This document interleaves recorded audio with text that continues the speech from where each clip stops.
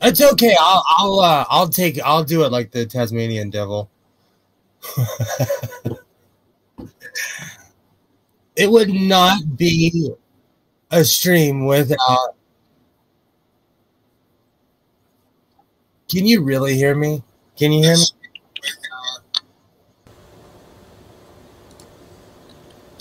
Okay.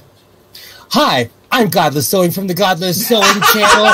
But everybody should go subscribe to Godless Sewing. And yes, again, I'm Godless Sewing. With us, as always, is Jenny. Jenny's in love. It makes me literally want to do this and sing songs, but I don't want to get copyrighted strike off the bat. Kitty, the Empress of Hell, the seamstress. How's it going? Yo, it's Kitty. To be fair, it wouldn't be one of my streams if we didn't start off with technical difficulties. And with us, as always, is the beautiful Jen from Jen's Little Corner. The technical difficulty herself. How are you? Hi. I'm good. Now, just because everybody missed it, a little disclaimer here. I have one of the largest potty mouths in our little community, so if you're offended by that sort of shit, please fuck off. And secondly, if you're under 18, we love you. We think you're fucking awesome. But this really isn't the stream for you, so maybe go find something with cute little cats or something like that, because this ain't this stream. How about you and I have a dirty mouth contest tonight? Oh, the potty mouth contest. That's look. Oh, don't even get me fucking started. Yeah, the four of us. This shit will go down right now. I was gonna join the fucking Navy if you got disabled. So. Are you kidding me? Right now in Southern California, it is hotter than a Mississippi whorehouse in August. Let's go. You want to start cursing and telling bad jokes? I'm ready. It is so hot here. I don't believe in anything, but Satan was asking me for a ride to the store earlier. Are the people in California out there sun tanning their taint right now? It was 111 yesterday. I was alone and a little vulnerable, and I got really baked, and I was in the air conditioning, and I was like, I want chicken and waffles. I got in my car. It was 111 by the time I was halfway there. You know, so here we are, round tabling it up. Yeah. Be right back. We literally have to wait until the night because it's so hot. The planet is fucked. Is that F-U-C-T, Jenny? Sure, yeah. There's really nice ball bearings in the wheels. Yeah. So we were saying, whilst no one could hear what we were talking about, but if you were lip readers, he was saying that we should have called not just talking about COVID, but the Jenny doesn't have COVID, yay stream, meaning me, because I was in a clusterfuck area that had a few cases of COVID. But it's all right. I don't think I've come in contact with anybody who had it. It looks like I wasn't in the areas at the right time to be in contact traced with anybody who'd had it. So I'd only have to present for a test if I started showing symptoms, which is good. That's good news. But it took like 24 hours for me to get that information. And I'm like, you're sitting on $10 at the time. It's super sketchy when you don't know. Yeah, it is. It's really sketchy.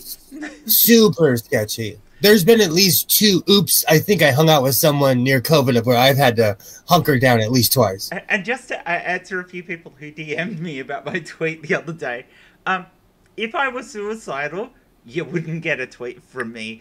Because I've been suicidal before in my past, and I wouldn't tell anybody. I'd just fuck off and do it. Is this a tweet when you were just saying how fake everyone is, or what? It's kind of a fake thing. I mean, I don't know. I think there are some people who can be very suicidal who will legitimately cry out for help, and they need that help to get through that. That definitely happens. I know that's not me. If I was going to want to do it, I would have done it. If I'm crying out for help, it means I actually want help. So if we're going down this route, I want to say something about Twitter that's extremely triggering. As someone who is an actual suicide survivor, it's weird to me when people go on there and, like, there's a difference between, oh, I'm feeling like this and this, and then going on there every day and being like, hey, you know, it's triggering. I will mute you. I will mute you. I'm going to have a whinge about my last week, which was taking my brother for assessment for liver transplant. that part was okay for me because mostly it involved getting up early in the morning and dropping him at the hospital, and he did all these tests, and then I picked him up when he was done. Because I did not have to be there apart from on the first day to get in between some very wide apart appointments. I could fuck off for most of the day. But that fucking off for most of the day meant I went places that could have been dangerous to me as far as COVID. Not that I was to know that. And it also ended up with blowing a hole in the exhaust and the muffler in the car, which pissed me off. But I mean, that would have happened eventually anyway, because that's how mufflers work. They wear out from the inside and then they blow holes in them. But so now I get back to where I live, and now at some point, I mean, my brother is in hospital now, actually. But again, down here, he's in hospital. So, but at some point, after all of that, I've got to go and get the car booked in and have the exhaust replaced and a whole heap of other crap that I wasn't expecting to have to do. So that kind of pissed me off a bit because, like I said, it could even be the error on the PC was an error from the catalytic converter because the engine light came on. And that's a concern because catalytic converters are fucking expensive. So I'm just hoping that that was purely a back air pressure thing, that the air sensor just didn't get the right figures because of the hole that was further down in the muffler. So hopefully the catalytic converter's alright and it just needs a new muffler, but it's still not going to be cheap. As Jen would know, they're not cheap. Yeah. Yeah. Fixing these fucking things in cars is never cheap. There are catalytic converters that cost over $2,000. Yeah, I know. So I'm not looking forward to that. If it's a catalytic converter, it's going to be a bitch, as far as I'm concerned. But yeah, it is what it is. That's what it is. But it kind of, you know, between that and some other crap over the week, it kind of just it completely pissed me off. The dog was the other thing, but I've already discussed that on that thing. My the day after. So your life. Oh yeah, my life's been shit the last week. No, your life has literally turned into a country song. It has. It's like an old Conway Twitty got song. out and attacks them. The muffler's broke. The dog's gone. Like yeah, the dog's gone. The dog got off his chain the day after left for Perth and bailed up a young kid. Aggressively bailed them up. Fortunately, did not bite them. But when the Rangers came to pick him up, he went for the Rangers. They had to muzzle him and everything, and he was still trying to attack the other dogs in the cages next to him and everything. So at that point, you go, the dog's got a neurological problem now because he was never aggressive before. So, and I'm away, so I say to council, what do you want me to do? They go, right, we're going to send you some paperwork. You have to sign it, hand him over to us so we can put him down. Is basically what they said. And that's dreadful because I'm not even there. You can't even see the dog, although he probably would have gone me if I tried to see him anyway. But you can't actually go and see your dog who, you know, it's a dog. They're one of the family. And so, yeah. And I get back from Perth to discover my cat is a catnip addict. Legitimately a catnip addict. This cat is shaking, sitting on the table in front of me because it wants more catnip. And junkie. It's a complete junkie. We get home, get in the house, and the cat would not shut up until I gave it more catnip. I've become this cat's fucking drug dealer. There's something wrong with that. That's how it usually goes. That's how it usually goes with cats and people and anything in general, that you will get hooked on a stimulant. And you know what the dumb part about it is? What are we though? That's what like literally all of us, like, we're driven by impulses, you know. The cat's like, oh, this is awesome, I want more and more until I gorge, you know.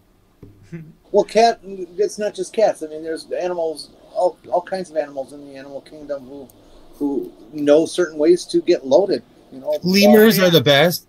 Elephants know, you know, they got certain. Oh yeah, they get drunk. They get really drunk, elephants do. Have you ever heard the expression "drunk as a lemur"? No, but I know they'll eat berries that have gone a little bit off to get drunk. I heard it on The Simpsons, and I did research. This was a long time ago, before Google, before you could say the A word, you know. And lemurs get loaded, just like koalas, just like, you know, they get loaded and they fall out of a tree. They get so high, they fall down. Lemurs are awesome. They are just such an adorable animal. Yeah, this cat. The annoying part with this cat becoming a druggie is that the whole thing was she's got really bad breath. So I thought I'd buy her some cat chews that, you know, were for their teeth, for cleaning their teeth and getting their teeth back. And I figured, I know how I'll make sure she'll chew them and eat them because she's a fussy little eater. I'll get ones with a little bit of catnip in them. Yeah, that was a bad plan. That was a really bad plan. Okay, my kid's not eating, so I'm going to put crack in their food. Yeah, I guess that was technically what I did. Yeah, it was more a case of, I've got medicine for this child. How can I make sure they eat it? I know what I'll do. I'll douse it in alcohol. That's like putting Coke in something. 20 minutes later, someone's be like, "Man, I don't even like this, but I can't stop eting it." You know what it is? Well, one of the recommended treatments for a baby back in the 50s and stuff that was cranky, cryy, and wouldn't sleep is slam some whiskey into its milk bottle. Yeah, okay, yeah, so or you dip the dummy it. in rum or something like that. And that is legitimately what I've done to this cat.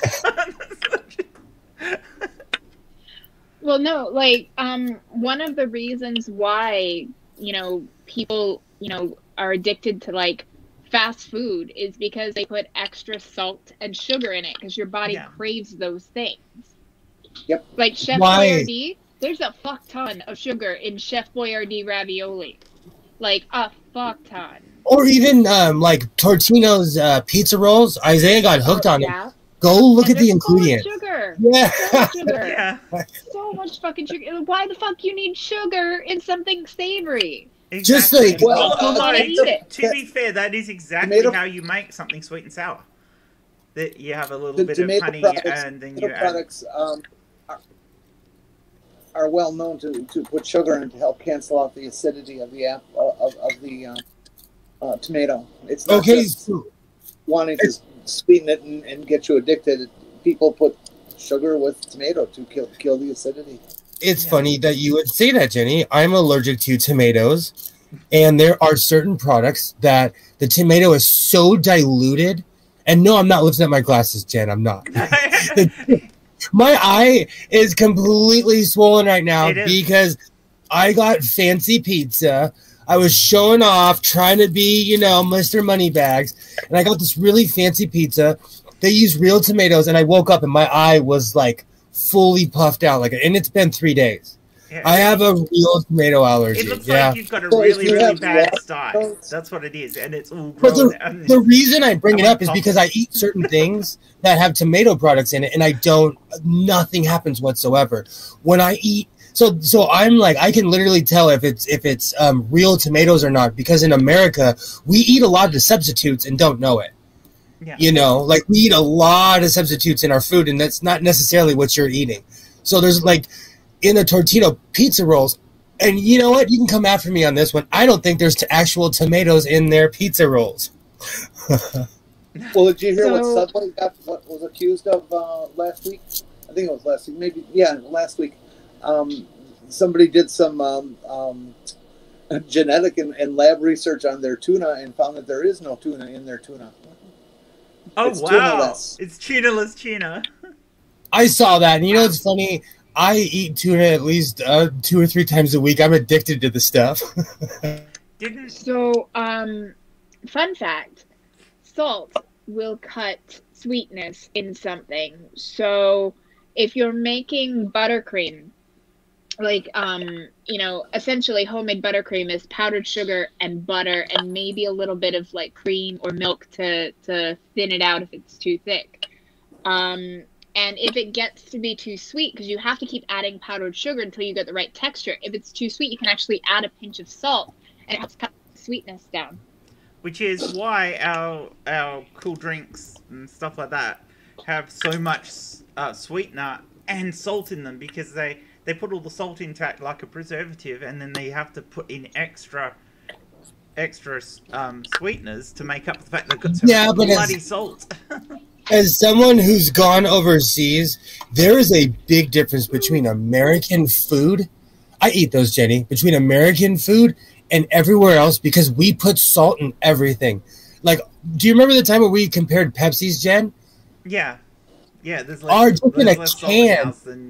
And our like a half of a liter bottle is the equivalent of a 2 liter or a 3 liter in Australia. We put so much sugar. in America, it's unreal. I did it. Stool and I did it one time, and ours is double the sugar allotment in the UK. In America, we put preservatives in everything, and that's why every once in a while I come across real tomatoes and they kick the crap out of it. I forget that I'm allergic to tomatoes because I have a low level allergy, but I wake up and I look like I got in a bar fight. And I haven't had. Can you have cooked tomatoes or it's raw tomatoes that set you off, or all tomatoes? Oh, it's all, but it's like actual real tomato. So if they're diluted, I can eat them. Yeah. But this place is like old school Italy style where they take the slices and they put the cheese on top. And I like that bougie style. And and I got a hair up my duff and I called them and I paid for it. Food allergies are funny though, because back in my day, my parents were told, hey, this kid has a tomato allergy. So they fed me more tomatoes thinking that it'll make the allergy go away, and the allergy never went away. I'm grown and I still have it. Well, they recently have also been, I don't know what point the research is at, but they've been testing and trying to find a way to give children peanut butter, just a little itty bit at a time to get them not allergic to peanuts. Peanut allergies are scary though, because the person could like pass out right in front of your face. Oh, I've had that happen. I've been in a room where somebody does. This woman I know, she touched a cookie that had some peanuts in it. Ooh. Anaphylactic shock. That's what I'm saying. I'm part of that weird crowd that carries around an EpiPen. Because I've had to give somebody who's probably watching the Heimlich 8 times in their life. And they're allergic, and I'm allergic to everything, so I'm that overprepared parent. Overprepared or ever prepared? Either way, I'm ready for anything. Bring it. And I get my CPR card renewed every year I take a class, even though I could teach it at this point. But you're not allergic to the COVID shot. No, like I'm gonna take it, but I'm just scared it's gonna put me out. I don't want to be a statistic because I have a really low immune system. And I went and got checked for it and everything, and they told me, like, oh, we still don't know, but yeah, take it. Shouldn't worry about that, because unlike other types of vaccines, it does not have any live virus in it. It's just a plug. Oh, I know. The only reason I haven't got it is because my health insurance is really going out of the way to make sure I don't die. Because they make enough money off of me. They're making sure their cash cow doesn't die on them. They're actually they're going out of their way to help me this time. They really are. I get weekly checkups and everything, like, because they care about people that can't breathe. Yeah. So I can't gripe too much. Speaking of which, hold on, I'm about to go on my soapbox. So in America, do you not crawl on your soapbox? Well, I'm 5'9", so technically I always need a soapbox. So, and I live in the land of giants. So everybody else is like, oh, I'm 5'9". Well, not where I live. Everybody's tall. So recently I've battled Spectrum. For the past 5 days, I've been fighting them because my upload speed was so slow that I wasn't getting what I was paying for. And the whole reason I'm bringing this up is because across America, Karens are getting a bad name. Karens aren't racist. Those people are just racist. They're not Karens. They're just racist. People who habitually complain are complainers. They're not Karens. Today, I put my Karen hat on. I whined, whinged, fake cried, literally got the manager, called the corporate office, and magically my upload speed is where it should be. So all I'm saying is you should get what you're paying for. So Godless Sewing says always be a Karen. And don't let the stereotypes get you down. But be prepared to be a Karen if you need to be. I don't play around. I'm accused of being a Karen if they could go after something legitimate like you did. I'm old school. I was raised by boomers. I just want to get what I'm paying for. That's it. I don't want anything extra. I just want what I'm paying for. You know, and they were offering me all this stuff, and I'm like, no, just give me my effing internet, because I have the hockey channel. I watch hockey in Russian. I watch Canadian channels. Like, they really hook me up, but their internet stinks. So Spectrum, you stink. I could smell you from here. You smell. 5 days I had to fight everybody, and guess what? Two dudes showed up. They went and they fixed my box. I think everybody needs their box fixed every once in a while, so it'll be less whiny and complaining. And we're not cursing on this stream. I agree. Everyone needs to have something done with their box occasionally. No, but my whole point is, if I hadn't said anything, they would have just let my Wi-Fi go back to the 90s. You know, my speed was getting so slow. There was no point even in going in my StreamYards anymore. You know, and like I said, you get what you pay for. Is that wrong? Am I wrong? Let's discuss that. No, you're right. You should get what you pay for. I wasn't whining over pickles. They raised the price on everything at Michael's, and I shut my mouth. I posted it in the Sewing Circle group, but then I shut my mouth. Yeah. You know, I didn't get all Karen with them. When I saw the price had literally doubled. Literally. Well, I still contend that you bitching at Spectrum to get the proper speed you're paying for, that's not being a Karen. Being a Karen is like when I was in a Taco Bell once many years ago, and I'm waiting in line, and there's this obviously suburban North Shore Nancy, which is what we call Karen nowadays. The North Shore of Milwaukee County is very wealthy, very, very wealthy. And anyways, this North Shore was in Taco Bell, and she ordered a large drink, but for some reason the kid behind the counter gave her a medium drink and charged her for a medium drink. Okay, and at that time the price difference was like 10 cents and a couple of ounces, and she started ripping into this kid like he committed fucking murder. You know, and she's not just talking about the soda and the price and the error of you know, and his job. She's going at him as a person, as a human being, you know. And I just couldn't take it. And I reached in my pocket and I pulled out a dime and I stuffed it in her hand and I said, "Shut the fuck up! Here's a dime. Leave the kid alone." You know? And she just, oh.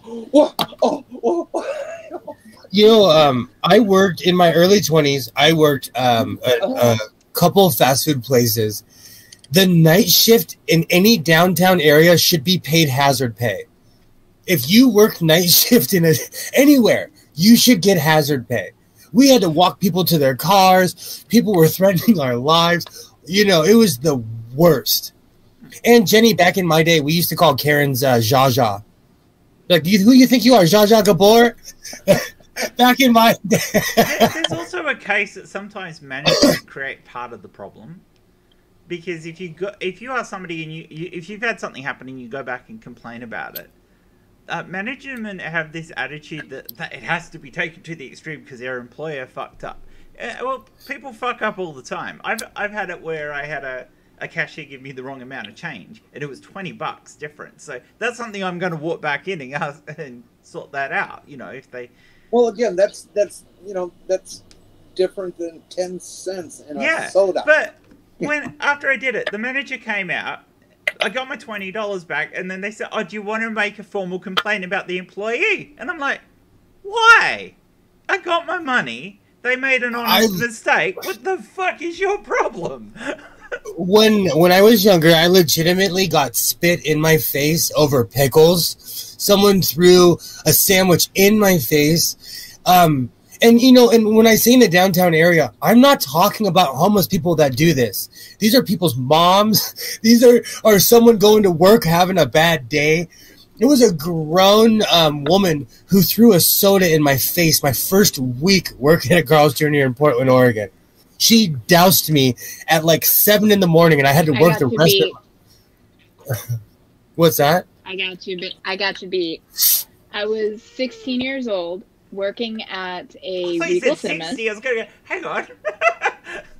No, 16. 16, yes. I was working at Regal Cinemas, and we had like a cappuccino machine, and we did fancy coffee and stuff. This woman ordered a coffee, and so I make her coffee. She wanted, a large coffee, so it was just regular coffee.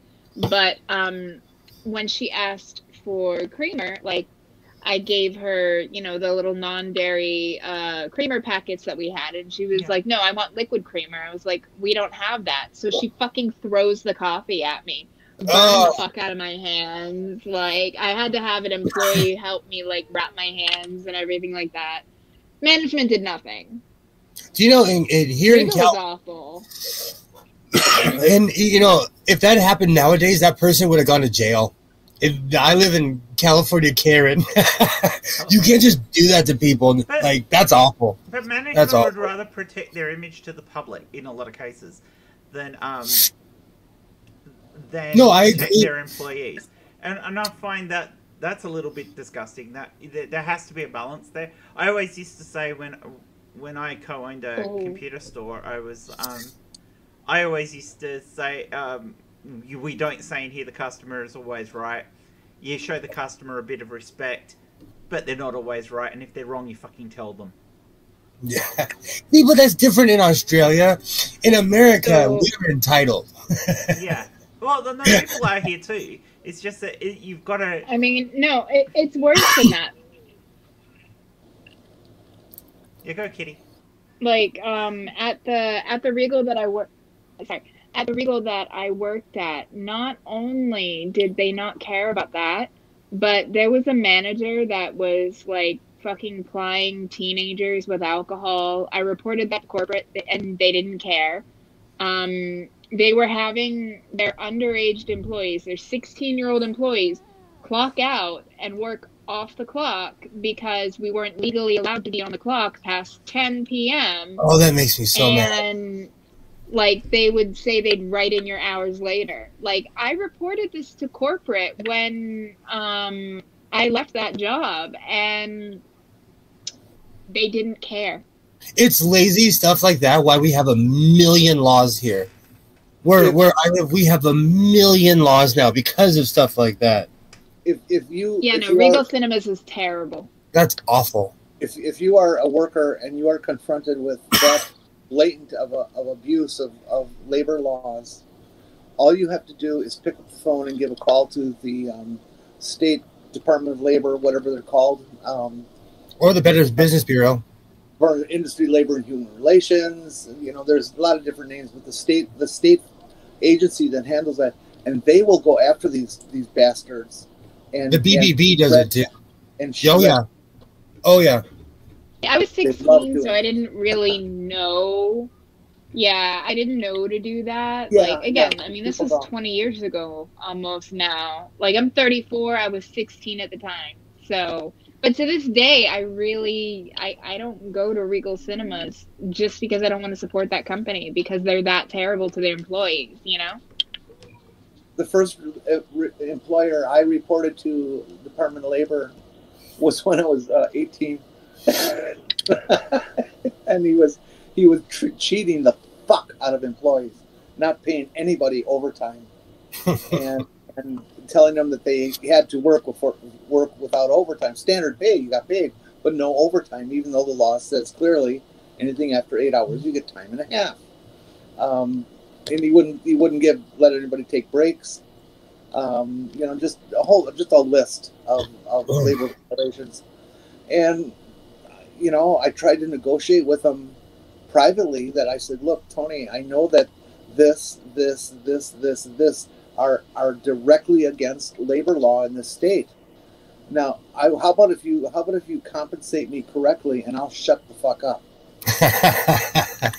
and he called me a little shit and told me to get the hell out. Yeah. And so I called the Department of Labor, and they nailed him for almost $500,000 in 1974. Oh, so that was like $1 billion back then. Yeah. It damn near put him out of business. Because $500,000 now is still a lot of money. Holy cow! Holy cow! The problem is, as someone who isn't an employer, like I was saying earlier before we started to Isaiah, like if you and I say this in life, if you do it right the first time, you don't ever have to deal with any of that. No. At my job, we have PTO. People like rarely get fired except for extreme circumstance, and because of that, we rarely have problems. Don't get me wrong. There's still every once in a while people who have lost their damn mind, but they get canned on the spot, What does PTO stand for? Paid time off. Oh, okay. So you rack up a certain amount of time, and then you're like, hey, I need a day off. Like, okay, you got PTO. You can take the day off and get paid for it. Comp time. Yeah. I'm not here to waste anyone's time. Ever. That's my thing. Like, if you work for me, I'll make sure you're hooked up just so my lazy ass can sit at home and do this. I'll make sure everybody has every incentive on earth to work and be happy. Employees that have those sort of benefits in their job will tend to work harder than those who don't, because they know that if they need a day off to do something, they're not going to have to go and argue with their boss about it. They can just go up and say, oh, I need to take a PTO. And the boss goes, yeah, sure, fine, go do it. And they tend to not, you always will find an abuser, but the overall majority will tend to not abuse privilege like that. No. To the point where it's shocking. Because every once in a while, you'll get that person that their grandparent has passed like 6 times. You're like, hey, man, you're just a liar. Like, come up with a better excuse, You also get that person who you look at their thing and they've got like 200 PTO days up their sleeve because they've worked for you for 10 years and never taken one. And you have got to go to them and say, you need to take some time off. Oh, yeah. Well, no, with them, you just, like, honestly, with those people, you cut them checks. Especially because when people rack up that much time, they're like, oh, my engine died, but I got 15 years of PTO. Like, it helps people out. Yeah. And like in a place, because of my parents, people do not quit. So people really have worked there since they got out of high school in 1970 something, Because the conditions are right, and people feel like they've got a job for life, that they can trust that, their boss isn't going to kick them out because they had to take a couple of days off because a family member died in 2 states over and they have to go for a drive. It's... No, they're harder on me than any employee.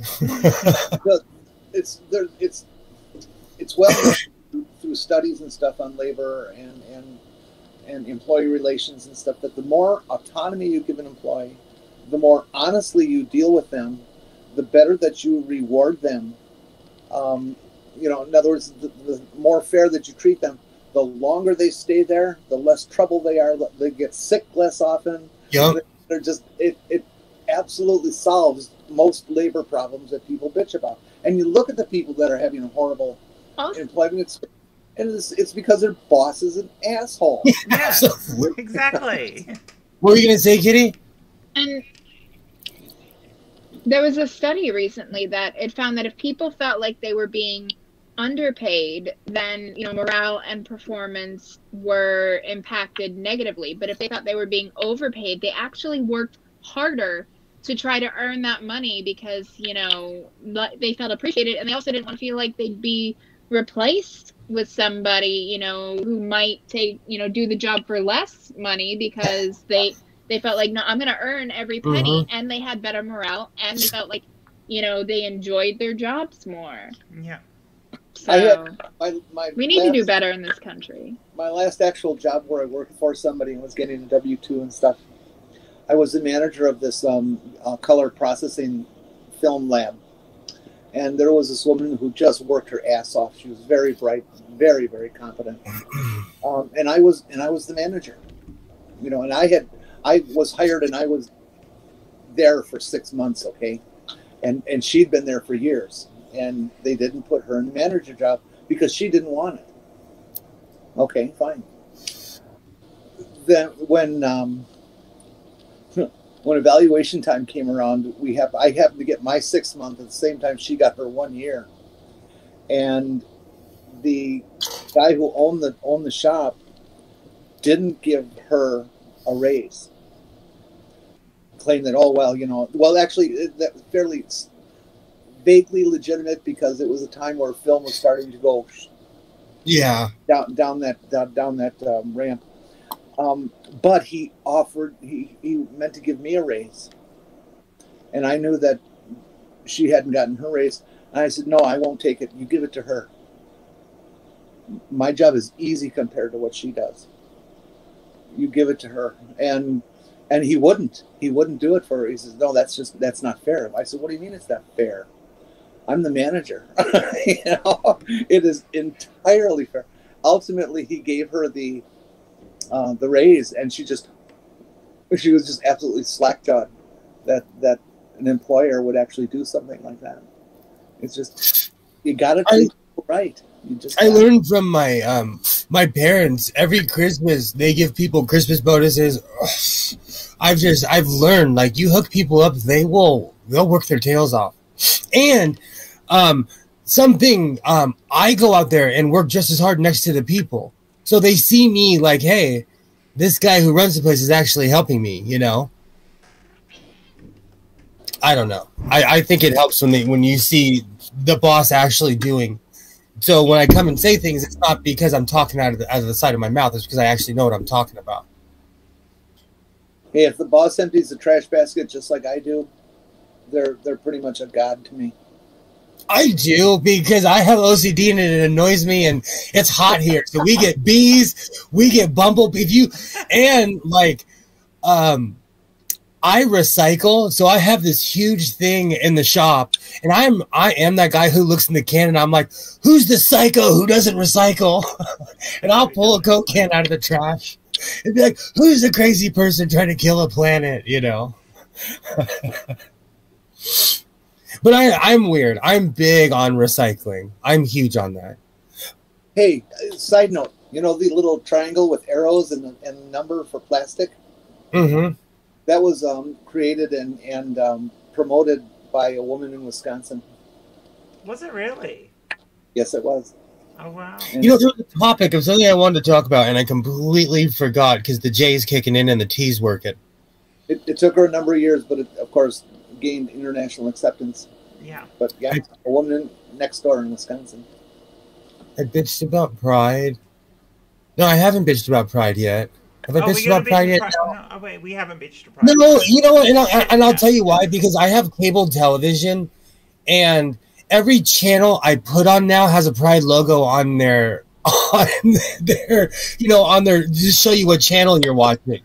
And I think it's just kind of gross. I put in the sewing group, I put the one with hockey, had the Pride logo on their thing, and like, does the average hockey fan care about Pride? Because they were really ticked off about when the NHL took the knee for Black Lives Matter, And I'm pro Black Lives Matter, but I'm just saying, like, I don't know. Where do we draw that line with corporations over sponsoring events and movements? Where is it? Where is that gross line? Because to me, I'm much more on the streets kind of guy trying to help people. So I don't know. This also ties back to something I actually wanted to talk about the other day before I wasn't able to do the stream yesterday, which was family friendly. Because one of the problems of having this corporate sponsor, some of the corporate sponsorships, is they want to dictate how things should be done. And then you have this concept of, oh, Pride's got to be family friendly, which we have had a discussion about before. And to a certain degree, I don't necessarily have a problem with that, because there are young people who are part of LGBT, and they also deserve to be a part of Pride to a certain extent. But when you've got corporates in the 80s, dictating how things should happen, it's fucked up. Yeah, exactly. That's what I was going to say. It's been known since the 80s. If you don't want to see someone's ass cheeks, don't go to Pride. Because you're going to see someone's ass cheeks. And that was back in, like, the button-up days where it was just ass cheeks, And to be fair, if you go to the beach in Australia, or probably California, you're going to see someone's ass cheeks. like I said before, the Pride in Portland was weather contingent, so people were dressed to the T's because it's not ass cheeks weather. And I get it. And other cities are more reserved. Like a Pride in Memphis might be different than a Pride in Long Beach, California. A Pride in Georgia is different than San Francisco Pride, where it's promoted to show your nalgas. To be fair, though, it seems to be if you come from a... Although, no, I'm going to continue my thought, and then Kitty's going to correct me. I know this is going to happen. I was going to say, it seems to be that if you come from a hotter climate, you tend to be a little less prudish about what people wear because it's fucking hot and you need to get a bit naked. But as I was saying it, I realized that doesn't describe Florida at all. the problem with Pride festivals and stuff in like Minnesota or in Canada is that nobody is making the rainbow colored parkas anymore.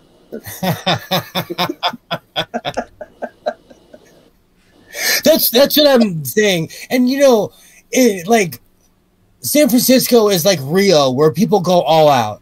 I went to, one of the greatest things I ever did was I went to a Day of the Dead festival in Mexico, in DF, in downtown Mexico City. It was surreal.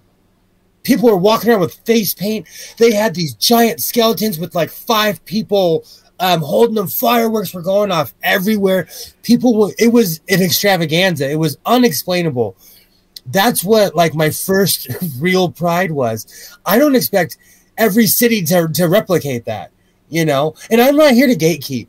The one thing that ticks me off is when we start getting rules from corporations, and I said this before, TERFs are starting to complain about Pride because they count too. They're under the umbrella as well. If but the problem is I don't go to a party to complain about it.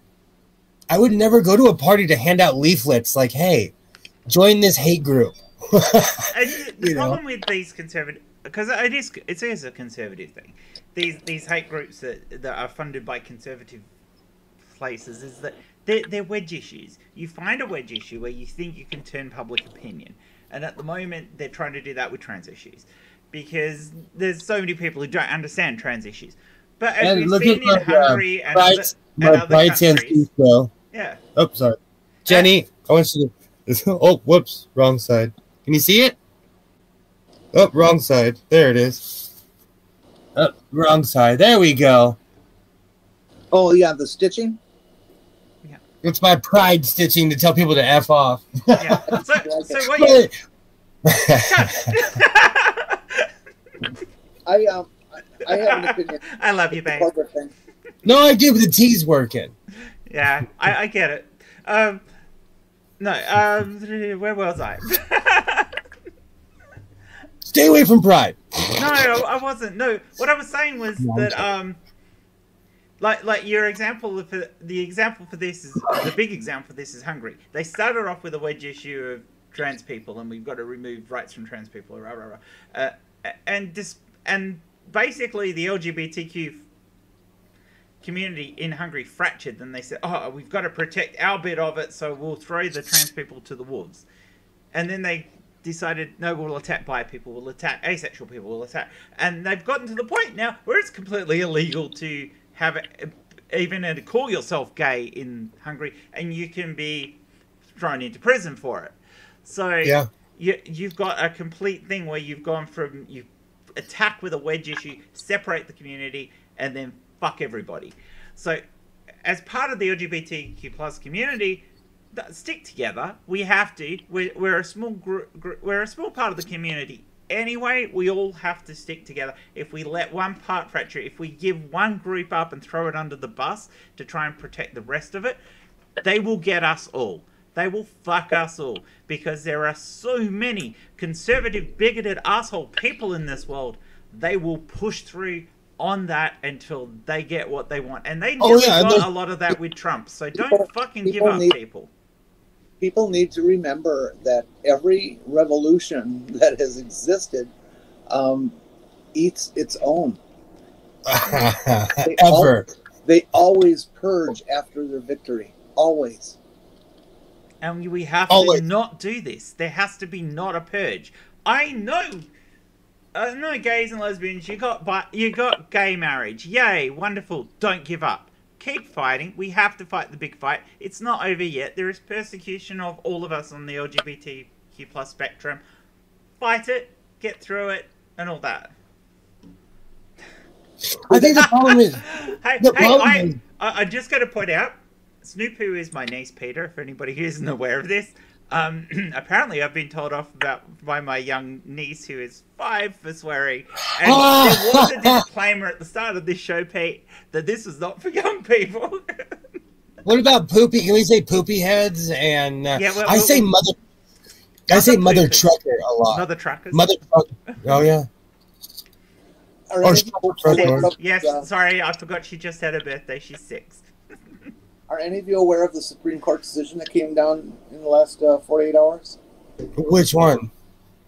They decided that the appeal for Virginia to reinforce or to bring back the court said to Virginia, your bathroom law is unconstitutional. And they appealed, and it's gone through the courts, and it's finally up to the Supreme Court, and the Supreme Court said, no. What that appeals court decided stands, and the law gets thrown out. So we still live in America. That's cool. We still live in America. This court continues to amaze me. Me too. Because they're actually upholding the law how it should be. I wonder if a couple of them don't actually have trans people or LGBT people in their families, so that they're aware of their issues and the difficulty it is. Well, you can see from outer space that they are quite literally attacking. You know, the problem is, I don't want to go in just in the little American box, but in America, let's take out all the politics. If you're born here, you're entitled to certain things, regardless of who or what you are. And the fact that certain states are trying to take that away from people should scare everybody on the left and the right. Should scare everybody. Because like Jenny just said, once they're done purging us, they're going to come after you. They're going to be like, what about the guys who didn't have the MAGA trucks and didn't wave the flag? You know, they're going to come after all the moderates. That's how it always goes down that way. It does. It does. So you have to stop it in the butt. You have to nip it in the butt. You have to kick their asses to the curb to start off with, or else they will just roll back everybody's rights and try to turn this back to the 50s and 60s or worse. So, hey, Lone, I missed the Lone Wanderer. Sorry. Hey, Lone, how's it going? There's a brilliant statement by the Lone Wanderer. If you want to read it out, babe. Just wait, next year it'll be the Macy's Pride Parade sponsored by Chick-fil-A. Get 50% off of your purchase and a free chicken sandwich when you go back in the closet. It's true. It is. No, it's true. It is so heading that way. And this is why I went off about how LA Pride, you have to buy tickets. And I understand what they're trying to do. They're pricing people out of it because of COVID. But also it's unfair to people like me who are a part of that neighborhood, because at least in Santa Monica, it's held in a specific part of the neighborhood, and that neighborhood is a part of certain people's lives who continue to go down there, continue to pump money into it, and it used to be an open air festival, and now they closed it because of the popularity of Pride. Can I give my corporate sponsorship opinion? Okay. Go for it. Okay, you and I differ on this, Will. It's my feeling that it's first of all a very complex issue. Mm-hmm. When corporate are sponsoring, they're doing a good thing, and I believe that's true, because when corporate stands behind a group, things happen. Agreed. Okay. And things need to happen right now. It's needed it all along. It's needed it since the 50s. Yeah. But it's finally getting some traction, and LGBT are gaining ground. 1915 or 2015, the marriage law change. and now it's the trans people's need for help. And corporate is slow to respond to the gay issue, but I think part of that is because everybody is social justice warrior exhausted. I don't know what you call it. Everybody's tired of issues and crises and all this kind of stuff, but they're starting to pick up on it more. And I think that, yeah, everybody's pushing it. Everybody's got a logo this year, that you didn't see in years past. Like Major League Baseball, every damn team has a version of their logo with the rainbow flag in it somehow. Every hockey team. I get how that's tiring to look at, and oh man, but it's helping us. It's helping to protect us. It's helping to get laws changed. And for now, it's okay. If corporate starts to get to the point where they're going to start saying, no, you can't do this or you can't do that. Yeah, no, okay. That is so my point. 100%. Hold on. 100%. I agree with you. It just offends me that I have to pay money to go show my nalgas. That's all. As somebody who's gone every year, is you know what though? The people who hate change the most are the old school, are the people who were there, the people who were like, oh, kids, you have no idea what I was, I fought for your rights. So I'm gonna bitch a little bit because they're changing something that used to be free, that I think should be free. Where's the money go to? Oh, it goes to one of the largest LGBTQIA plus centers in America that does more help for homeless youth than I'll put any organization up. Come DM me and we'll see. And I'm not bitching about it. You know what? And I'll tell you, it's kind of like when pot first became legal. It was weird to me. So being accepted, just being on the corporate everything, it's just weird to me because I remember walking down the street in Vegas and someone screaming faggot at me because I was on the wrong side of town. So it's just weird to me to have, corporate sponsorship. It's just strange. I'll quit bitching about it. It's just, I'll get used to it, but it's just weird. It's weird to think about, say, pegging for Chrysler,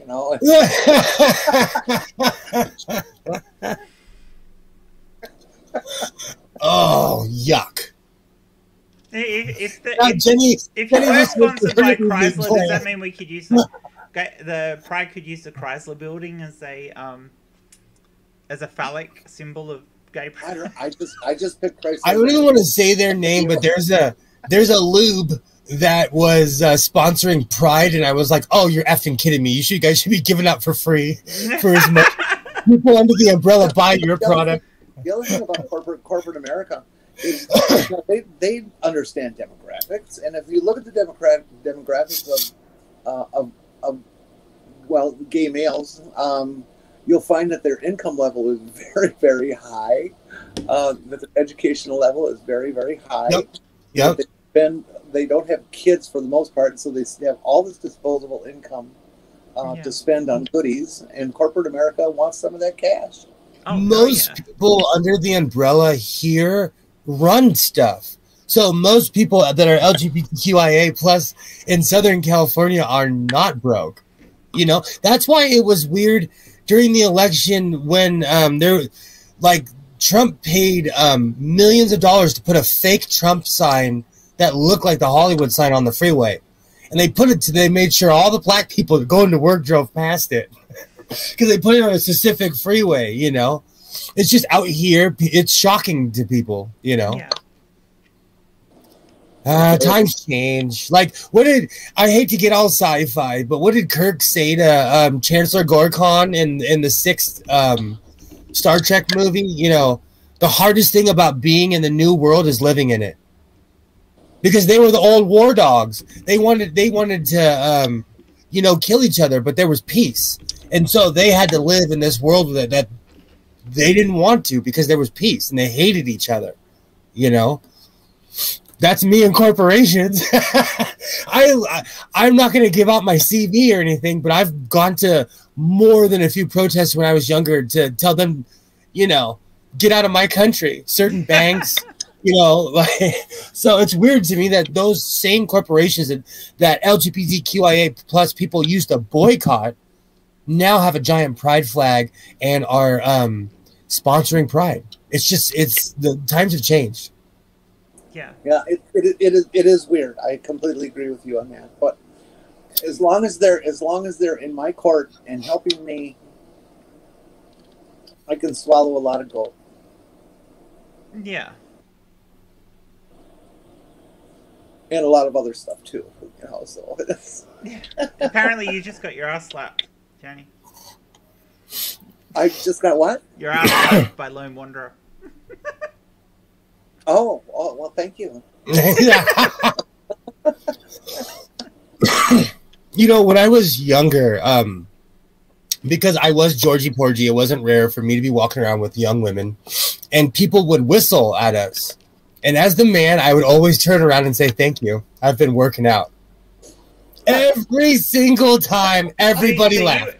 You were this Georgie Porgy. Georgie Porgy took the pie, kissed the girls, and made them cry. When the boys came out to play, he kissed them too, then ran away. Ooh, I like that. Cut that. That's going in Godless Sewing Greatest Hits. I'm cutting that. I'm cutting that one tonight. No, but it's pride. It's weird being, isn't it? Acceptance, huh? It goes back to when pot was legal. Now, it's not weird for me to walk into a store reeking of marijuana. No one says anything to me. I don't have to put cologne on because it's legal. You know, back in the day, people, you know, would look at you weird. You get all paranoid, you know. It's a strange new world to completely rip off Star Trek. Yeah, I knew you were ripping off something then. No, but it's true. Like, I'm used to the old way where you fought the establishment, and it goes back to what some of the greatest advice I ever got, because they were grooming me. When you're younger, you fight the establishment, and when you're older, you are the establishment. Well, that's and it's true, you know, to a certain extent, but we are the establishment. Yeah, you know, there's that old expression that I always just detested. How did it go exactly? If you're not a liberal when you're 20, you have no heart. If you're not a conservative when you're 40, you have no brain. I've heard that. I always added to it. And if you're not a liberal again by the time you're 50, then you have no soul. Well, back then, it's way different than it is now. They're long gone are the days of the Michael P. Keaton where you kind of stood up and were just like, I'm a Republican because I'm against everybody in my family. And yeah, I'm quoting Michael J. Fox, the old Michael J. Fox show. Those days are gone. The Republican Party in America stands for repressing people, suppressing votes of people of color, kicking out anyone who wasn't born in America. And, you know, because that's actually a subject that's really close to heart to me, like, this whole us versus them thing really bothers me with immigration in America. There are a lot of people that come here and work really hard, and they are our infrastructure. They quite literally are our infrastructure. And if they disappeared, our country would stop working. And I don't think people realize that. I used to go to breakfast like every day to a restaurant. I had two different, those Greek style family restaurants, and because they always had just great breakfasts. And the one thing every one of them had in common was the busser. The busser was always this Hispanic male, somewhere between 18 and 30, and he would come out and, you know, clear the dishes and wipe the tables down and stuff like that. And some of them, you could see that they did it with such pride, and they worked their asses, that they would take this gray tray thing filled with dishes that are mounded up, and you can see that they're just sweating their ass to hold on to this thing. It's so heavy with those thick ceramic plates, and they're working like dogs for fucking minimum wage. Oh yeah. And it's like how can you talk badly about somebody who makes that much they effort? They don't even get tips, do they? So no. Let's see. And they not only make it ever, they're serving your ass. And here, at least here where I live, the division has the us versus them has become, the gap has become so large that the people on top do not even realize how hard these people work just to get us our food, just to make sure our lights are on, literally the infrastructure of this country. And I think that's something that we don't highlight enough. Of the people who do work these jobs that we don't want to, there are people who go in our rendering plants and climb in giant septic tanks of shit to clean them, so that we can have clean water and we can have working rendering plants in every major city and everywhere, and we forget about these people. And usually it's someone who's not from here, I have a soft spot for that because here in California, Hispanic people get a bad rap, and as someone who's half Mexican, like Donald Trump did no one any favors whatsoever. He trashed Hispanic people for no reason. He trashed the country, basically. Well, that he jumped on a hot button. Because in America, we used to take care of immigrants as long as they looked like us, as long as they looked cishet white, But this, I don't want to go off too hard, but the second that the immigrants were brown, all of a sudden it's they can't be in our country, they can't be here, and that bothers me because, I wouldn't be here if it wasn't for a brown person crossing the border, at least on my mom's side, So it bothers me when people trash, like I said, like we are the infrastructure of this country. And at least here in Southern California, most people that own a business look like me anyways. So times have changed in that sense. Yeah. I'm not saying all, but most. But that's why I try not to gripe too hard, because my socioeconomic status is different than somebody else's. So I can't speak necessarily on how other people live, So we got a topic change first. Oh, echo. Oh, do I need my headphones? Maybe. All right, let me grab them. 1, 2, 3. Hang on, I'll mute him and see if that's Will. Yeah, it was Will that was echoing. Yay! Oh, that damn Will. He's always echoing. It's no good. But I need him back because this was for his benefit, so...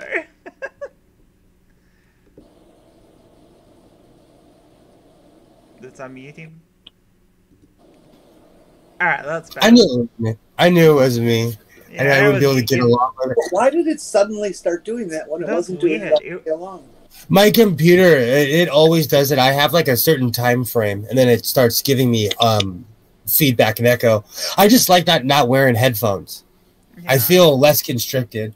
I wonder if StreamYard has a problem with their page outs. One of the things Unix does is it moves shit around, memory around, to keep things flowing. And if it doesn't do it, hey, hand me that phone and go grab another one. Backed up and it starts doing weird shit. Thank you. Yeah, and also let's be like today I just am now where I have functioning like 100% functioning Wi-Fi. My computer utterly and completely just stuttered, took a crap, gave me the Stone Cold salute, and died on me earlier. Alright, so I'm going to bring up the topic that Lone Wanderer left us with, which was Stargate and the new show that they're making. And I just want to hear Will squeal because Amanda Tapping is coming back and reprising her role for it. Okay, so you're spoiling me. What show? They're bringing back Stargate. Yeah, and the new series will tie together SG-1 and Atlantis, which means we will probably have Rodney appear as well, and we're going to have Amanda Tapping in it as a regular.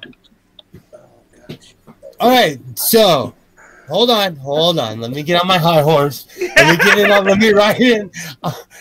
Let me get my soapbox and my high horse. Okay. So you said Amanda tapping. So I'm going to put away my pitchforks and my riot gear for now.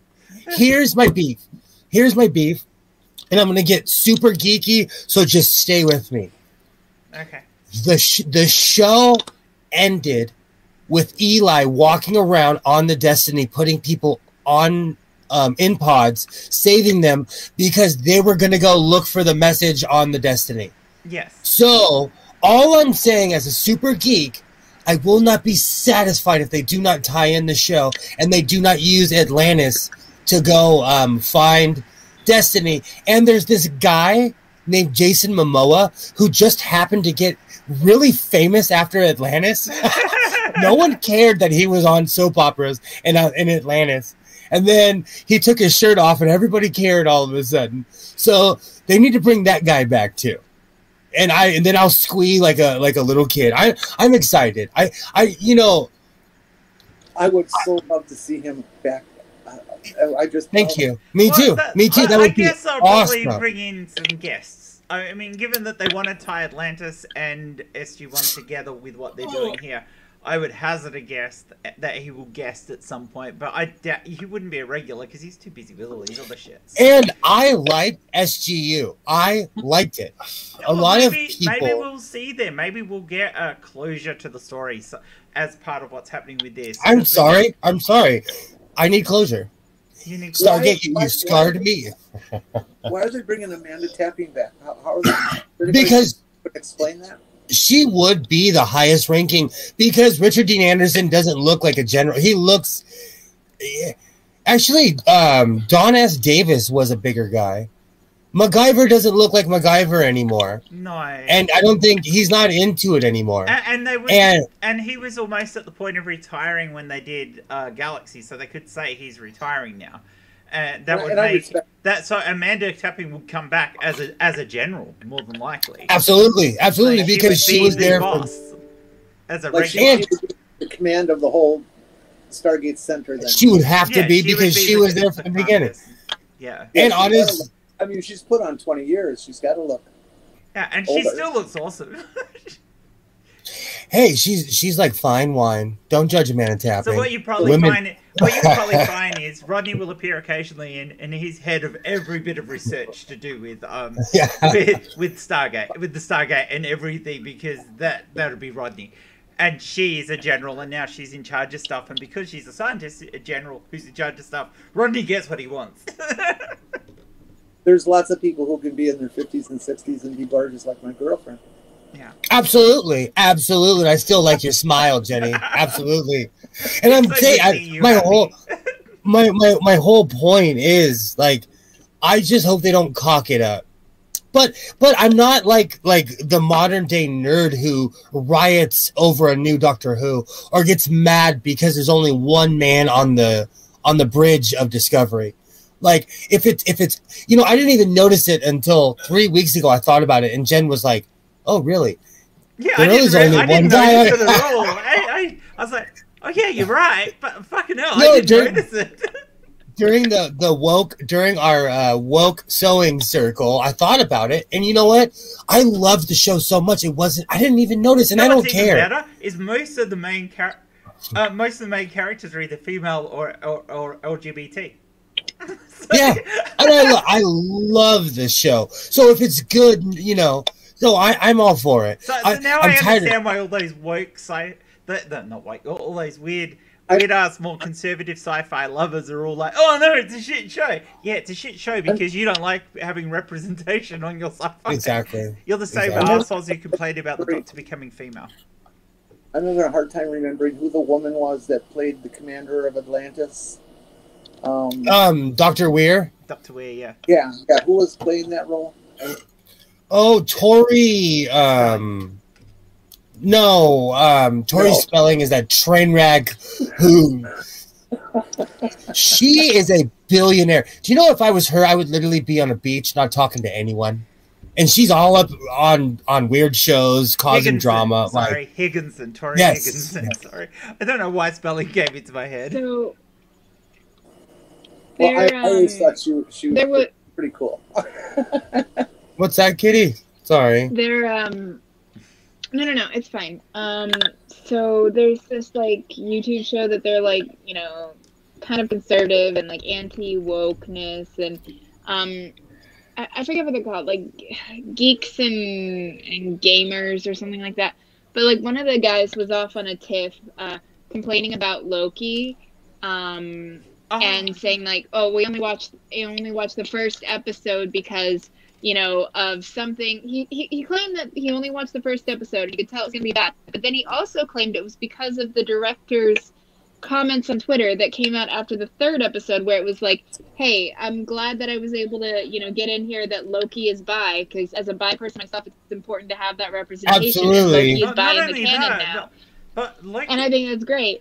Historically, Loki is fairly representative as bi, but also as being non-gender specific as well. So, well, and Loki is. I've watched the show, and actually, what's really cool is, well, actually, technically, Loki is omnisexual, because at one point he turned himself into a horse to seduce another horse, and then gave birth to Sleipnir, which Loki gave birth to. His son Sleipnir. Loki is the original non-binary. No, Loki. Transtheus too. But actually, in the show, I lost count.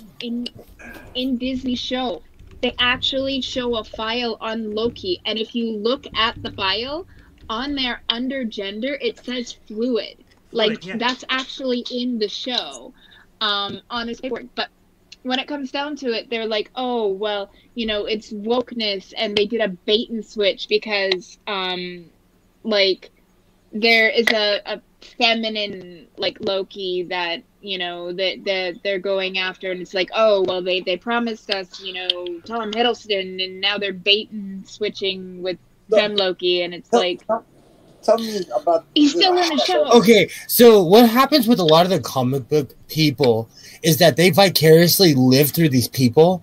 So when the character gets out of the realm, they're ready to riot.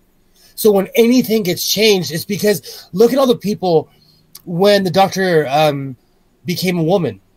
People lost their shit. There was videos of people burning their DVDs, of people throwing their stuff against the wall because they pretend to be these people. Get over yourself. It's my advice, you know. Go outside. If you want to be like Loki, go stare at nature.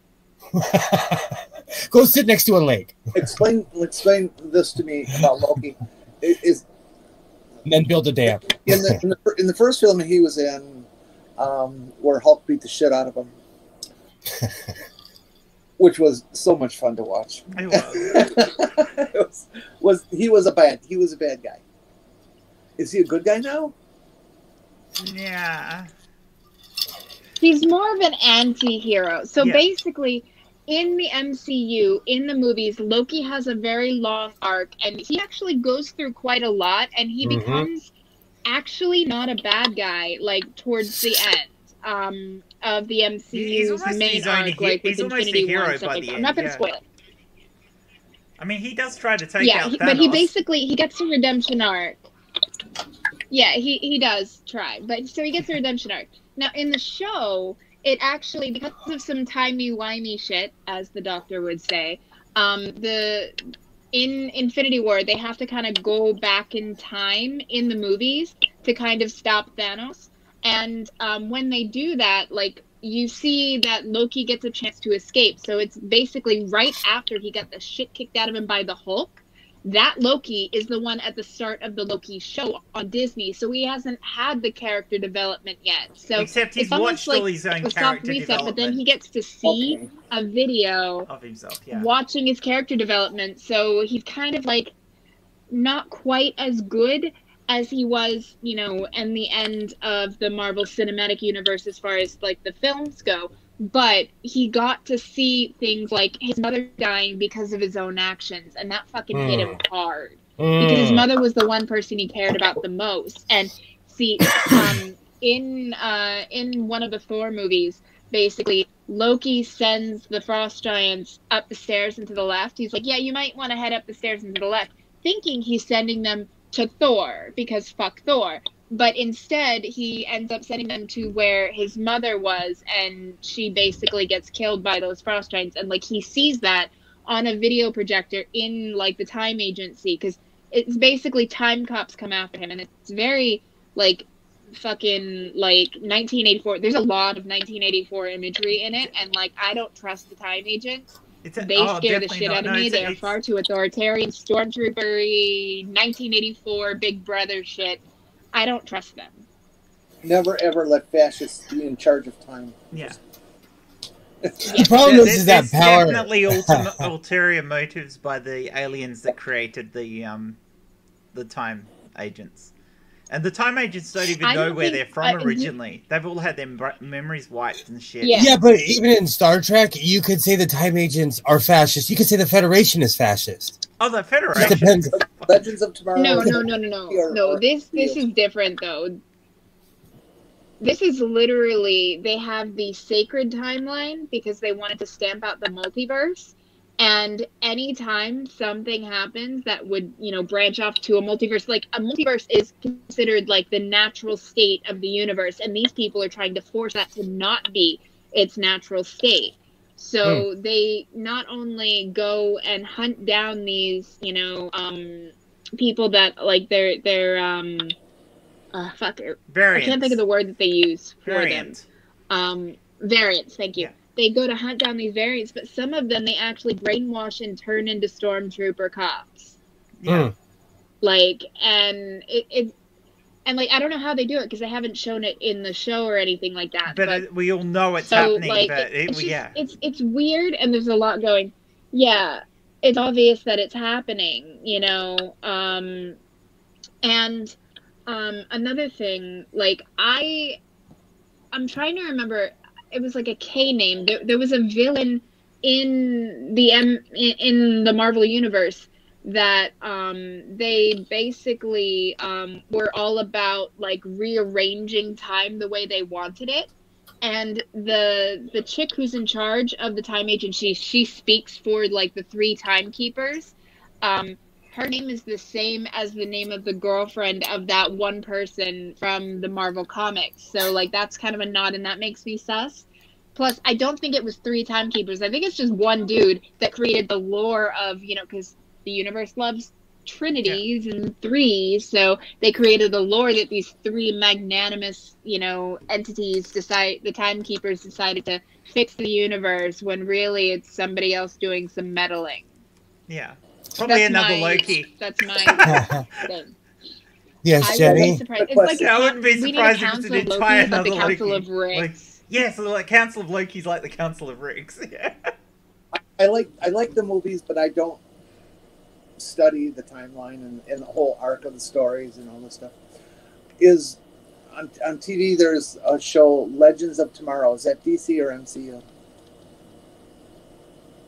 Legends of Tomorrow. It's DC. Okay. I actually like that show. It's on Netflix too. I like that show. Yeah, they also have a time agency as well that keeps track of the timeline. See, that's how I know time travel is not real, because I would have already told myself by now. I Legends of Tomorrow much because they get so much into ghosts and goblins and hell and spirits and stuff. But comic books always do that. I mean, look at Marvel. I mean, the whole Doctor Strange, and then you've got Scarlet Witch and the what's the name of the book she's now got? I can't remember what it's called. Then there's Constantine. Constantine's DC, the but Deathhold, or Dreadhold. Yeah. But no, I'm saying like you're just saying in comics in general, like. Yeah, it's all full of mystical. Yeah, but I think it's the Dreadhold. I mean, Shazam is purely a mystical character. I love Constantine. I was just about to go off about Constantine. Like, so yeah. I'm a hardcore atheist. I honestly say I don't believe in anything because it's kind of where I toe the line. But I love movies like Constantine. I saw a list where they were like, "Oh, these are religious sci-fi movies," or like they said Hacksaw Ridge was a religious movie. I had no idea Hacksaw Ridge was a religious movie. I loved it. You know, I could care less if it was a religious movie or not. Like, you know, you can get goosebumps without believing in the spaghetti monster. Speaking of Goosebumps, one of my favorite shows. Like, I mean, I remember Goosebumps airing like back in like the late 90s. But my favorite show to watch after school was Are You Afraid of the Dark? I fucking wanted to be part of the Midnight Society. I wanted to start my own Midnight Society. Fucking sitting around a campfire, tossing non-dairy powdered, non-dairy creamer into the fire to make it go whoosh. So I'm sure there've been lots of teenage boys in history who sat around a campfire tossing creamer into it. Sorry, Kitty. So I actually made a Midnight Society patch. I'm gonna have to dig it out now with the campfire and everything. And when I used to wear it, I could tell the person's age because they'd be like, "Hey, Midnight Society." I'd be like, "Hey, you're around my age." I can always tell someone's age by that. How's it going, Matt? Heard of that? Apparently, you're Richard Carrier's new best friend, Kitty. So according to Don Head. Oh, hey, apparently. The newest character, when I stopped... I mean, I did get to chat with him the other day.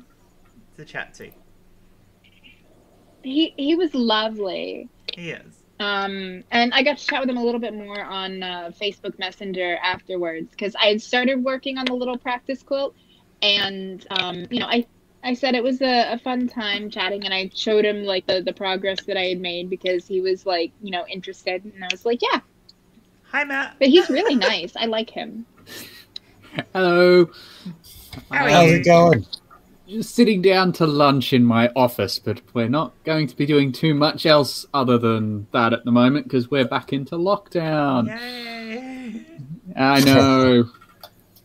But oh well, we got the Delta variant moving around, so do we it's about have time all the anti-vaxxers to thank for this? Well, we just don't have enough vaccines to give to people in Australia, so only 5% of our population's vaccinated, mainly because we can't, or we don't have enough. I was lucky because my dad's a doctor. I managed to get it early because household contacts. But yeah, Australia is very behind on the vaccine. We're good with our contact tracing, and we've been fairly good at dealing with the actual spread of COVID. We just, have no one that's vaccinated, so we all have to live with that, unfortunately. I can't get it at the moment, so. Are you waiting for, like, Pfizer, or? Oh, I don't care. I'm whenever. Well, I didn't know it was it was like that. The other one to anyone under 50, though. I think you have to wait for Pfizer. Yeah, now they've made it optional for anyone under 60. So, but yeah, we just don't have enough vaccines in this country to do vaccinations, unfortunately. So yeah, unless you're somehow connected with a medical or frontline worker, you can't get it. And that is entirely the fault of our federal government, because they fucked this up. Wow. They are begging people to take the vaccine here. Yeah, they're this close to coming to our front door. Our government said, we can make do with just one source of the vaccine, and then when it didn't work out, we fucked up because now we don't have any. And it's hard to get. Yeah, I know. But I see it, Eddie. But from what I heard of what happened between the medical industry here and the actual kind of ministers for the federal government who are in charge of doing this, they just pretty much pulled the numbers out of thin air and said, we'll have everyone done by this time. And it was more of a number to gain popular support than one that was backed up by any shred of possible... which doesn't what's sound the like word a for being able to politician carry it at out? all. Yeah, it doesn't. No, not at all. Yeah, but, yeah, I know. At least we haven't got... we have a government that will generally put lockdowns into place when we need them. I'd like to say most of our states, not all, but the majority of our states are actually doing a reasonably good job of dealing with it. Our federal government is pretending that it's responsible for how well the states have done things. Yeah, most of it is on the states, but even our worst states, like New South Wales, is where I am, is terrible at shutting down compared to the other states, and we're still doing better than most countries are. in terms of responses to the 'Cause you're not virus. shutting So down as much as eventually, we it's can a bit complain, it's I guess, a relative complaint.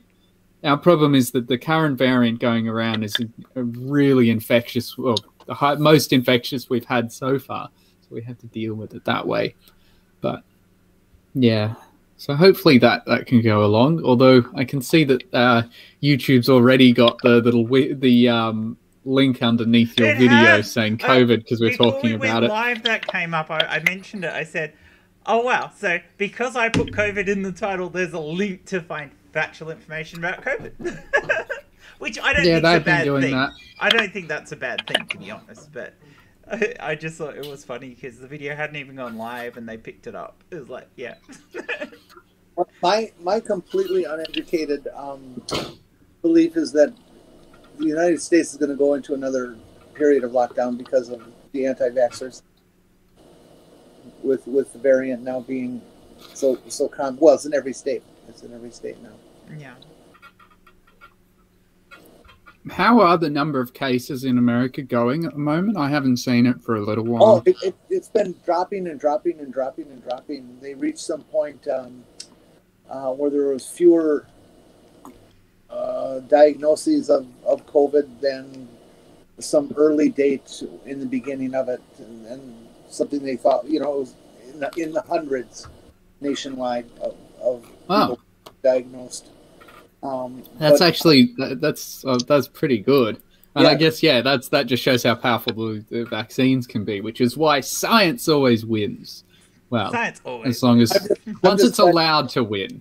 I'm just glad that our country got an administration that believed in science at the right time, or I think we have 1 million dead by now. If that asshole had won again. I have the feeling that if that asshole had never been there, you would have been a lot better off, and there'll be a lot more people. Yeah. But yes, I know we'll take the victories that we can get. Oh, yeah, but yes, I'm always obviously I'm going to be a big believer in science because it's what I do. But I think that's why we need to keep the science institutions going, because they're the ones that will allow us. I just saw that container.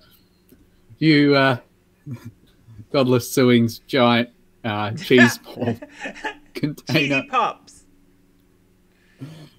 Yeah. Is that like the only time I've ever seen that is in like cartoons? Because it's not easy to find here. No, these are cheese balls because we're indecent. Oh, they actually come in that. I thought you bought them in bags and filled the thing up. No, these are cheese balls. These are. I don't go to Walmart. I don't go to Walmart that much. I really try not, but I had to, and so every time I go to Walmart, I buy one of these because I eat like an emancipated 13-year-old.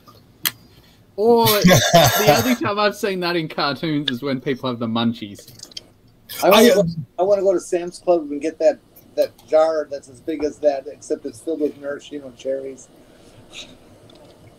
Like I said, I went cherry picking. I got like 10 pounds of cherries. That'll kill you real quick. You'll never want a cherry again. We're all about excess here. Yeah.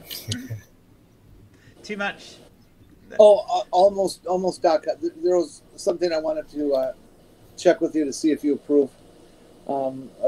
It's a meme I want to put together, and it goes, "Science is the science of using science to disprove science." Yep, I approve. I love it. Yep, it does kind of highlight what it's all about. Okay, I just wanted to check with an authority. Yes, because I'm an absolute authority in science. Yes. I don't even have a PhD. I'm not even a doctor yet. But you're almost. Almost. Well, like another 2 years. Hopefully, if all goes well. If it doesn't go well, then I'll just permanently be almost a doctor. Well, that would be all right. You'll get there. You'll get there. No, you'll get there. I know. Yeah, I've been running temperature stability checks today. I've got this little thermistor and Peltier element, which what it is if you run a current through it, it makes one side cold and one side hot. Peltier. And so I'm just, it's a really cool effect. Yeah. Yeah, But, well, that's how they make the little portable fridges that you put in cars and that. You have a you use a Peltier effect, and you make the one side go cold, and then on the other side you have a big heatsink and fan to cool off the other side, so you can keep it cool on the inside.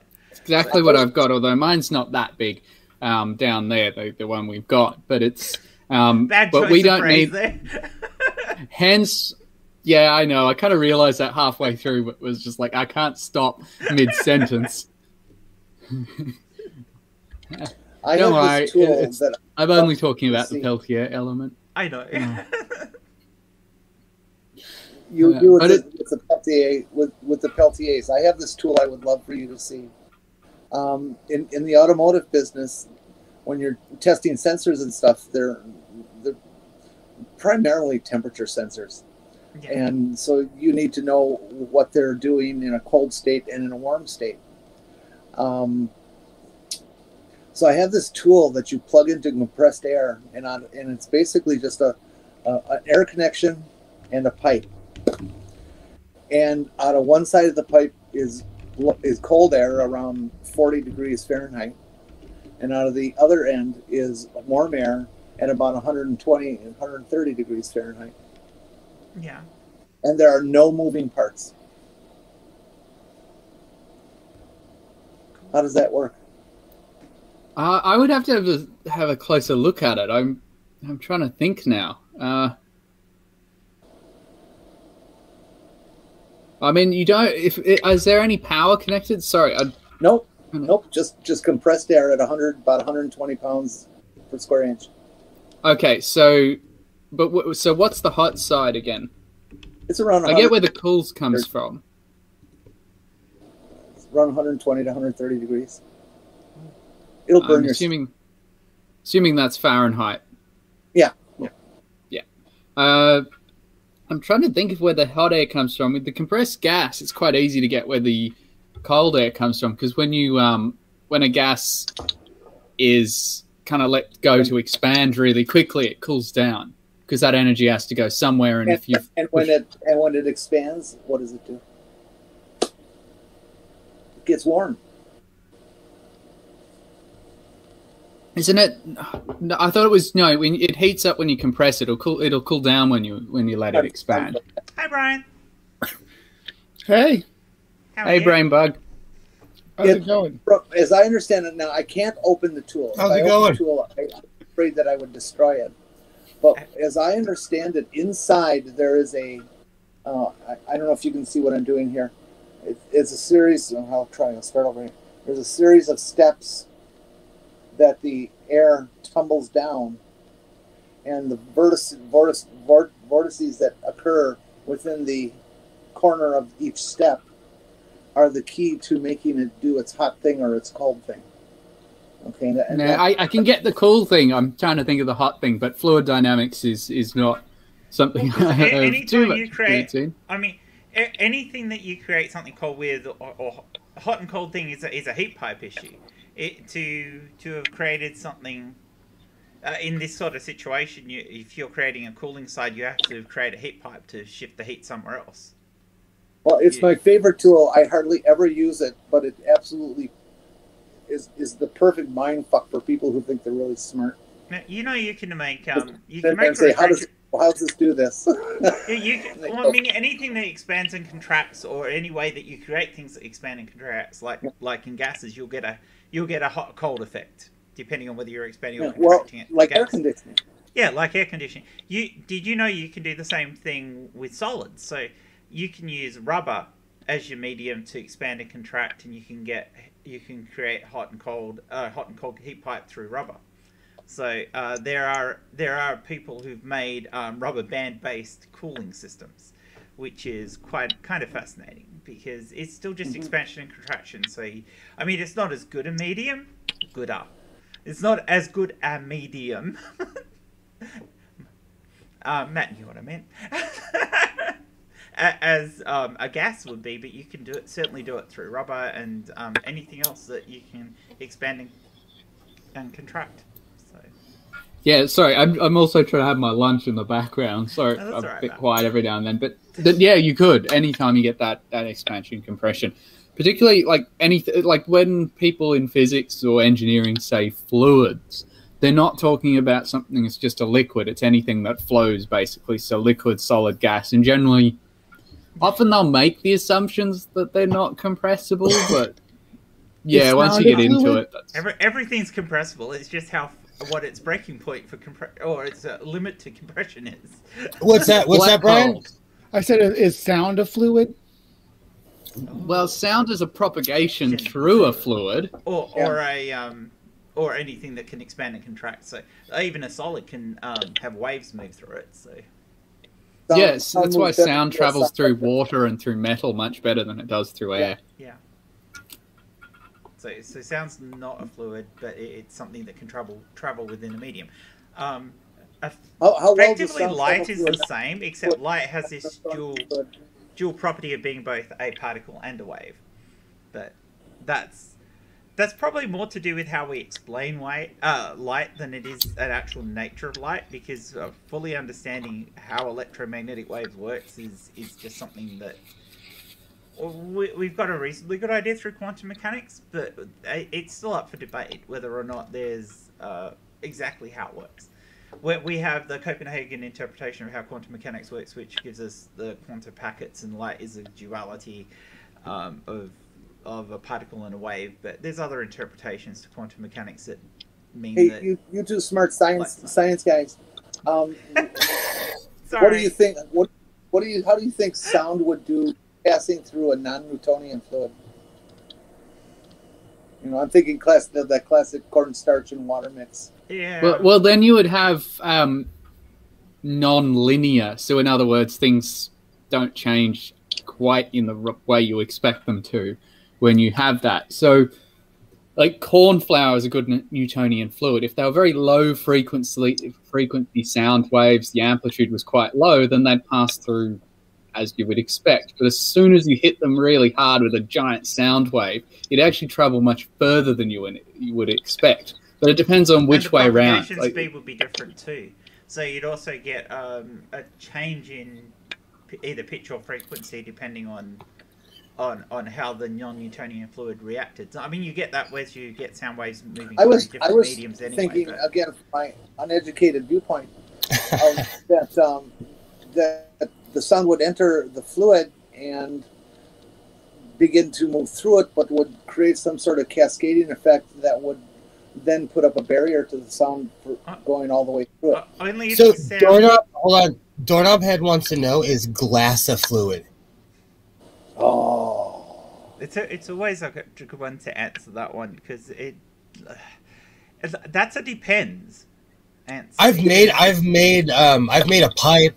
I took a class in Arizona at ASU of glass blowing, and you have to liquefy glass to You have to liquefy it almost. The reason for this discussion comes from... Not a doctor. Yeah, because my science was so bad. He's like, "Oh, I can't hear this." No. The point is that the reason why people think this is because you've got old glass that has existed for a long time in like old churches and old buildings, and it's thicker at the bottom than it is at the top. So the point there is that sorry. The thought from that is that it must have been perfectly flat to start off with and has run down and collected at the base. That's not necessarily true. There are some types of glass that, depending on their impurities, are little less solid than you would expect glass to be, and they technically could do that. But the main reason why glass was thicker at the bottom than at the top in the past was just the way they manufactured it. And what they do is when they inserted them, they put the thicker bits at the bottom because they were the stronger bits, and they had to support the most weight of the glass. So it was a building choice to do with the way that the glass was originally made. So originally the glass was thicker at the bottom than the top anyway. In those days, what they would do to make a glass plate is that they would basically blow out a cylinder and split the cylinder and flatten it out. And just by the nature of that process, it's not going to be even at all. And so that's why old glass is always wavy, and why they actually harvest old glass from buildings and stuff, because there's people who want to restore an old house and they want that original old style glass in it. So as a real life picker, that and barn doors. My neighbor across the street has an old barn door that leads to their pool, and they paid an outrageous amount of money for that. You know, I'll bet an outrageous amount. And if you find any glass that's like from, I'll say, a built-in curio or something from a house, and it's beveled, snatch it. Don't. Oh, call me. I know people. Call me. Beveled glass is so valuable these days. Oh yeah. I bought a piece of tempered glass because I had to replace a shelf in one of our display cabinets, and it cost me. It's about $20 more than buying a normal sheet, but I think it was worth it because you want the extra strength. Of There the are glass, and we lost Kitty. There's some. I think they're. It's a Mennonite group up north of here that has their own where they make like window glass, but they make it like the old fashioned way and sell them that way, like what she was talking about, where they lay it all out and do it by hand. We went through theirs on a tour when we were kids. It was really cool. I respect that. As someone who like loves stitching and things that take patience, I do woodwork. Like I love anything that's done by hand that takes patience. Oh, I hand carve wood. I love that. I used to hand carve guitars a lot, but awesome. My hands have kind of gone out. I really can't play guitar too much anymore either because it hurts after about an hour or so, and I'm like can't use that hand for a week after I play for an hour. It kind of sucks. So with a lot of my woodwork, like I did chiseling for a long time. I use a Dremel. I'm not scared to admit it. Or like I made an ancient Olmec hand. It's actually I just put it in my backyard. I used a chainsaw to form. I remember that. Yeah, I've seen it. I'm gonna go grab one of the guitars I made. I'll be right back. Awesome. I'm obsessed with carving. That was something I used to do pre. Now you can't just walk out on. Well, see, on my property, like there's all these laws now where you just can't walk out and chainsaw stuff because of fires. Like you can, but you have to have purpose. California is nothing but a pile of paperwork. They recently removed, relatively recently removed rules in Australia to make it that you could do that if it was anywhere within a certain area of your property because of. That's just beautiful. That's gorgeous. Oh, see, that's what I'm saying. That is amazing. I was never great at woodwork, so you guys easily taught me. I was always my preferred kind of hand done methods would be drawing. I like drawing. I got one video on my channel that's like that, but I got bored in so many lecture theaters and I just start like either cartoons or sketches. I did a giant sailing vessel in stats in first year. I've still got that one in my room, but I do others. I've got like mice. I've got battlefields that I've drawn. And so I had an exam once where we were allowed to take in a A4 sheet of notes, double-sided, but it was for programming, and to get to the exam, you had to be pretty proficient, and it was similar to other programs I did. It's like a first-year course in fifth year that I did. It was very easy. I didn't need a cheat sheet because I'd had just the practice of doing it before. So instead, I just drew cartoons out of the old Disney movie Atlantis. Just had these ridiculous faces on it. I love that movie. It is awesome. It is so underrated. It's one of my favorite movies of all time, that one. And I had Milo on the front and I had Mole on the back. Oh, that's awesome. And I had the invigilators, every one of them stopped at the desk to point it out to the others. Like a few of them were like picking it up off the desk. I had like 2 lines of writing on it. And then I'd somehow got my hands, because through physics, on like one of the official like certificate pages that the uni had. So I just put on, this is to certify you can do this. And that's like the scene towards the end when he said, come on, Milo, you can do this, just before he flies his thing off into the balloon, which won't make any sense to those who haven't seen it. I love that movie. Okay, so when I played World of Warcraft, I actually named my rogue Kita.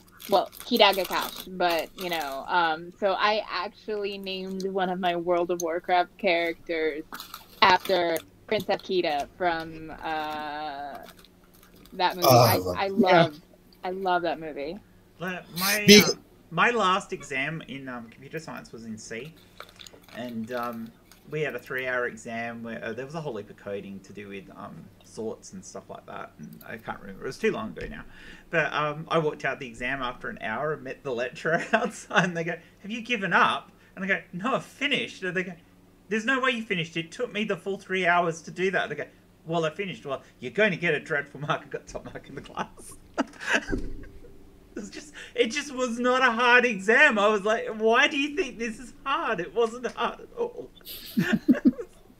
I was so annoyed in that course. I got an 84 for mine. And they took a mark off me and my friend because we had 9 lines of code in one of our homework assignments that was the same. So they're like, "No, we're taking a mark off you," and we both got 84. But that doesn't make any sense because you learn a particular way to do things when you do these classes. And they have a particular way they want you to do things. So you're going to have chunks of code that look the same because we've all learnt how to do it that particular way. That makes no sense. No, it wasn't good enough for them because they had a lot of people who didn't do it very efficiently. They had a lot of unnecessary code, whereas my friend and I had chatted and we had like a very efficient method. But they're like, "No, it's similar." I'm like, "It's 9 lines." Like we had to the old days of 8-bit microbees. Not the BBCs, the Australian microbit computer. We had to write a program to calculate the first 1,000 primes. Which, on an 8-bit PC, that takes a while to get your first 1,000 primes. And I came up with an algorithm for doing it that was like about a couple of hours faster than everybody else's. Like, I can't talk trash. I grew up on an Apple IIe. I grew up on an Apple IIe and Reader Rabbit, so I can't talk trash. I literally I'm showing my age, but CDOS run, those were the good old days. Oh, CDOS run. My first computer had 8 bits. I think we had Windows 95 on our first computer though, but Windows 95 was like brand new. So yeah, that was remember like those days too. I can remember getting the internet, which I think would be most people here, but I can also. Oh wow! This still work? cool. Not officially my first computer. This isn't the actual computer, but it was. Well, actually, it wasn't my first computer. The Commodore 64 was my second computer. My first computer was a programmable calculator, which was actually classed as a computer, one of those Casio PB100s. They didn't do much, but I learnt to program BASIC in them. And then I got the Commodore 64, and then I learnt to program assembly because you can't program BASIC on a Commodore 64. It just Casio didn't hang in the computer game very long after that, did they? No, because in the late 80s and the early 90s, they made a bunch of keyboards, synthesizers, and like headphones, and they went more in the accessories game after that. Yeah, because I had a million record players as a kid, because you could still go to the store and buy records back then. I used to have a Casio keyboard that had a microphone that hooked into the side of it. Heck yeah. That whole era was awesome. The thought is in the late 80s, everybody was obsessed with keyboards. And so they pushed it all the way into the 90s when everybody was playing guitars by then. Right. People were over it, but says the guy who literally has a Yamaha sitting right here. Because one day I will revive my synth pop career. I will make a comeback one day. Do you play? I play everything, but it's like I'm more into weird instruments. Like I play the banjo. Me too. I'm obsessed with the banjo, and I feel like I have to keep it going because my pops was like he taught me all these like old school hillbilly songs that like he was 88. He died at 80, but he grew up in a world that doesn't exist anymore. He grew up in the South, and he learned like songs and knew like slave songs, and just he spoke Gula, which was like a combination of all these African languages, and he taught me a lot of stuff. So it's like my duty to keep it going. Cool. So is it like a frailing style or?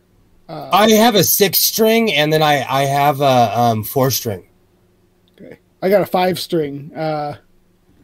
But yeah, that's awesome. I'd like to see it sometime. Yeah. Oh yeah, I had them both in here, but it's been so hot. I've been cleaning my house, so I finally cleaned out my closet. Let me. This is actually amazing. Oh, my closet is laughable. Actually, I have a walk-in closet. It looks like he has a camera in his closet. He can literally add his closet to the stream. I have a walk-in closet. I'm bougie. Judge me. I went full Carol Baskin. He does. When I saw Tiger King, when I saw Tiger King, I was like, I'm one of those people. When I see things, I'm like, "Ooh, I can do that." And I had the space, so I turned my closet into Carol Baskin's closet without all the tiger print. It's more denim and leather. But it's really what's in there. But there's got to be a little bit of tiger print, right? Just a smidge. Yeah, here and there. I love tiger print. I love animal prints. They pretty much. I used to have a whole bunch of animal print stuff, and Tiger King kind of ruined that for me. I had this really weird split thing about the Tiger King because, okay, first off, I'm going to say this. Joe Exotic was a bitch, okay? I'm the resident bi guy here. I'm constantly going off, but the Tiger King made me laugh my ass off when he was like, when you watch porn, do you like it with the big ones? Or I'm surprised that shit works. I'm surprised that shit worked on somebody, But, I didn't like how everyone ratted him out. I'm sure the Tiger King was a dirty person. If you watch his shows on YouTube, he was an awful boss. Yeah. He was an awful boss, But people ratted on him, and he got 22 years in prison. But he did obsessively say he wanted to kill what's her face, Carol Baskin. Well, and then I didn't watch all of it. I just kind of parsed through it because I don't know. It was trending everywhere, but I didn't watch it until one day my ex-wife called me, and we get along. She called me and she's like, "Bro, this is so you. You need to watch the Tiger King." She was like, "This is you if we lived in Oklahoma, you a-hole." And I was like, "You're so right." So I know, see, I don't my family owns a property, so I know how it is to have people not wanting to take things away from you, but people wanting to swindle you. Everybody's always trying to sell me something. I recently got a gift basket. I'm gonna go get it in a minute to show you how much people kiss my butt because they want my my business. But people did the Tiger King dirty. They ratted on him. I don't know. I'm split on him, but he was a complete wreck of a human being. That's totally not that far off from just typical Oklahoma, though. Some of my company's offices are in Oklahoma, so we go down there for business and stuff. Sometimes we fly down there, but driving down down through there, there's private zoos and menageries and stuff all up because the way that they allow on Native American land you can pretty much get away with that on those properties. That's crazy. So lots of people with exotic animals. I am anti. See, here's my problem though. When my son was younger, every year we have this tradition where we go to the zoo, and year after year it just got depressing. To see at the LA Zoo, there's a giraffe. My backyard is bigger than the giraffe's enclosure. Wow, that's a crappy giraffe enclosure. Yeah, it's just sad. You can go see it right now. The giraffe is still there. It's 100-something outside. That poor thing. In there in his little stall, basically. Yeah, it's awful. Well, when it comes to keeping exotic animals privately, that's because I'm surrounded by exotic animals, if you want to get technical right now. But do you have a tiger? No, but these are provided with the adequate habitat, and we've actually saved quite a few via the pet trade. Quite a few species of exotic, especially tarantulas that only live. Like there's some that only live on this little island in the river, that in the middle of the Amazon. To just live on this little island or this top of this mountain, so they're very isolated with very, very tiny populations. So if we can, and then they start developing that area and start shrinking that area that they can live in, the population shrinks. You see genetic bottlenecks. It's just bad for them. So we're able to spread them about a bit when we can breed them in captivity and keep the species going and keep their numbers up without having to worry that they're going to be. I mean, obviously we need to worry that they're going to be wiped out in their natural habitat, but you know, at least we actually at my job we actually protected. Am I the echo? I have a giant echo. Is it me? I have my headphone. Okay. No, maybe not. No. So on my job, on the hill, we call it Tarantula Hill. On the back end of the offices, we did a giant solar job. I made sure that hill was left alone, and you can see the tarantula spider webs on the hill and everything. Oh, that's so cool. Since I was a little, my parents have owned the property as long as I can remember, and I went out of my way to make sure that that they were protected because they're just as part of they're a part of the ecosystem, just like everything else. You know, that's the thing too. They can be so isolated. They're still discovering new species of tarantulas in Southern California, like one of the most populated regions of the continent, and they're still finding new species within 30 miles of the city.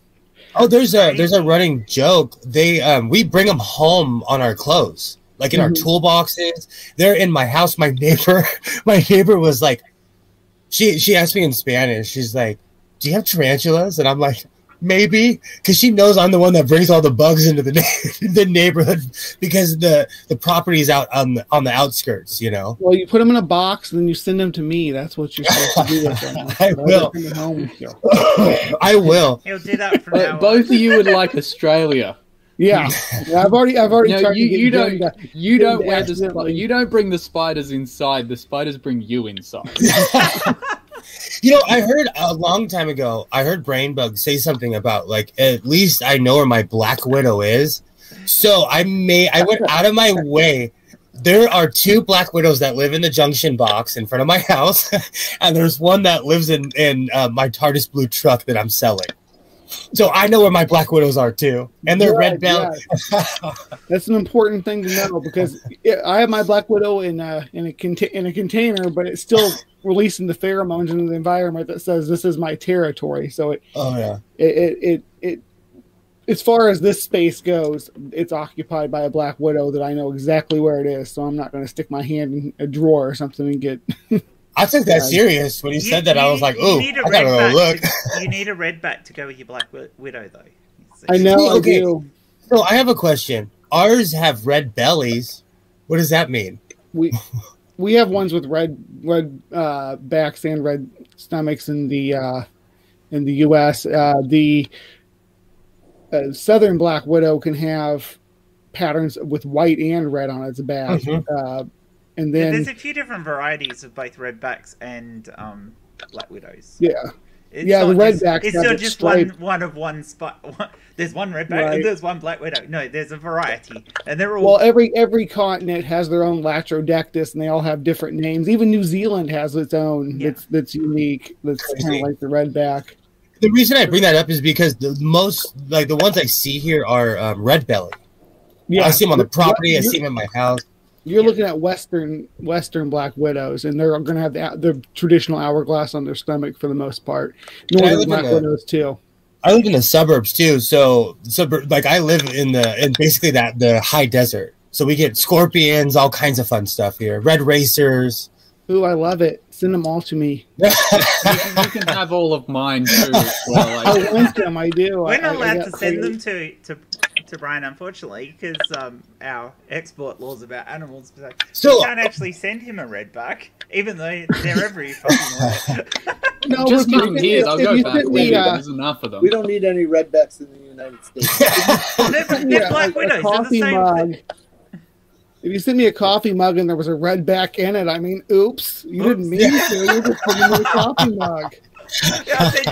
I'll send you a thing of coffee and there's a little red back right at the top of it. Oh my god! You would love Southern California. My house is infested with crickets, and so instead of getting bug spray, I just let the lizards come in my house. I have a house lizard. Ooh, that's cool. I'm not kidding you, and I don't have to feed it because my house is infested with crickets. And we have the same thing. We need to bring the tarantulas back, babe, because they'll kill the crickets. Oh, it's driving me crazy. That's why they're riding home from work with you. They want some of the crickets. Yeah, they're after the crickets. That's why they're coming home. They can smell. They smell them on your boots, bro.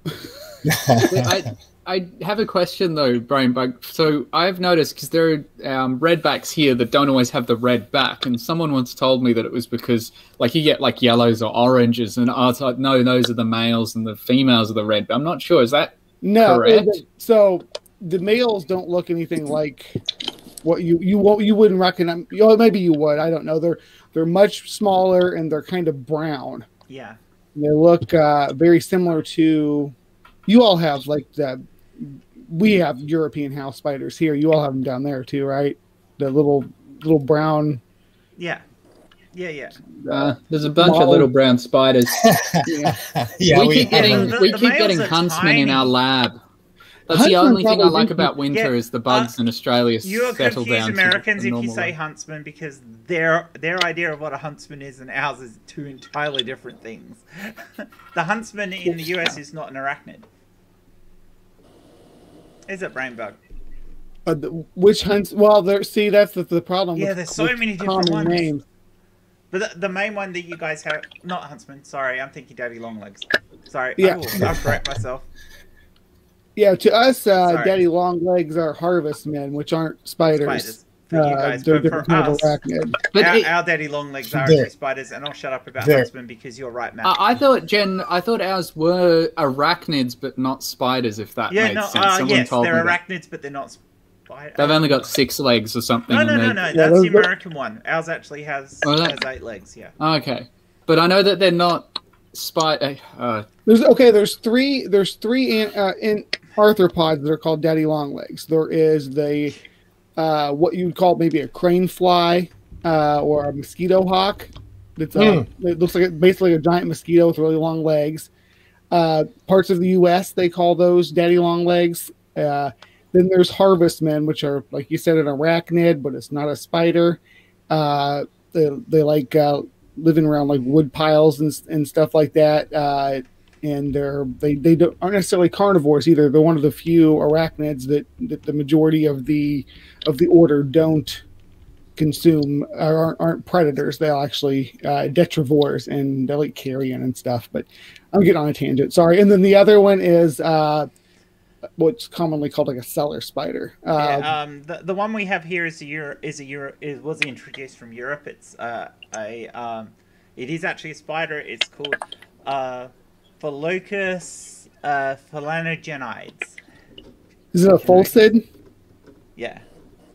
It's a fulcid? Okay. Yeah, it's a cellar spider. Yeah. Yeah, cellar spiders. Yeah. That's there's a few I can actually deal with without wanting to run out of the room. What's that, Kitty? What are the daddy longlegs that do the real like wispy, like cobwebby webs? I was going to ask the exact same question.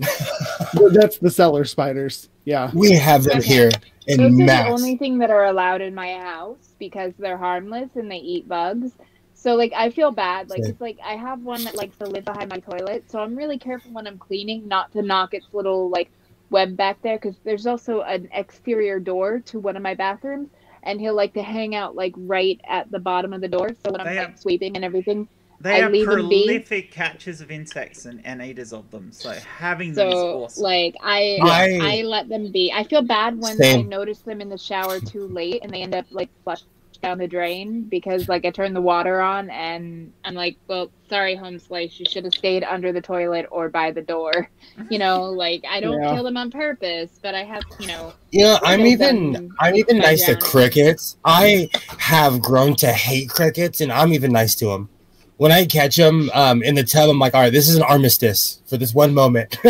Get out of here. It's too easy to smash you in the tub. I've definitely got arachnophobia. I wish I could deal with them. I can't. And really? I just, like, if I see a spider, I don't want to be in the same room. I don't want to be within a few meters of it. What if it's on a screen? Even through a screen, I can deal with it better now, a bit older, but even with a screen between me, I don't want to be anywhere near it. What about YouTube? What are you... Jumping spiders.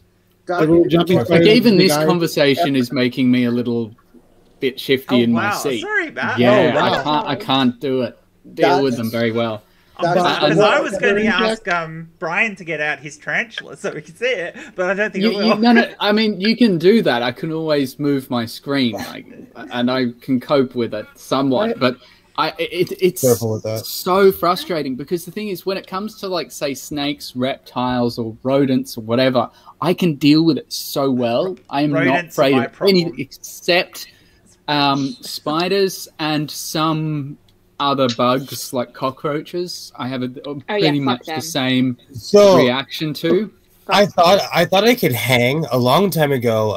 A friend of mine had these giant illegal Argentine boa constrictors or something, and he would always talk about them. And we worked at Service Master, which basically we went in and redid a house after fire damage. So the fire department would come in and put out your fire. We would redo someone's house.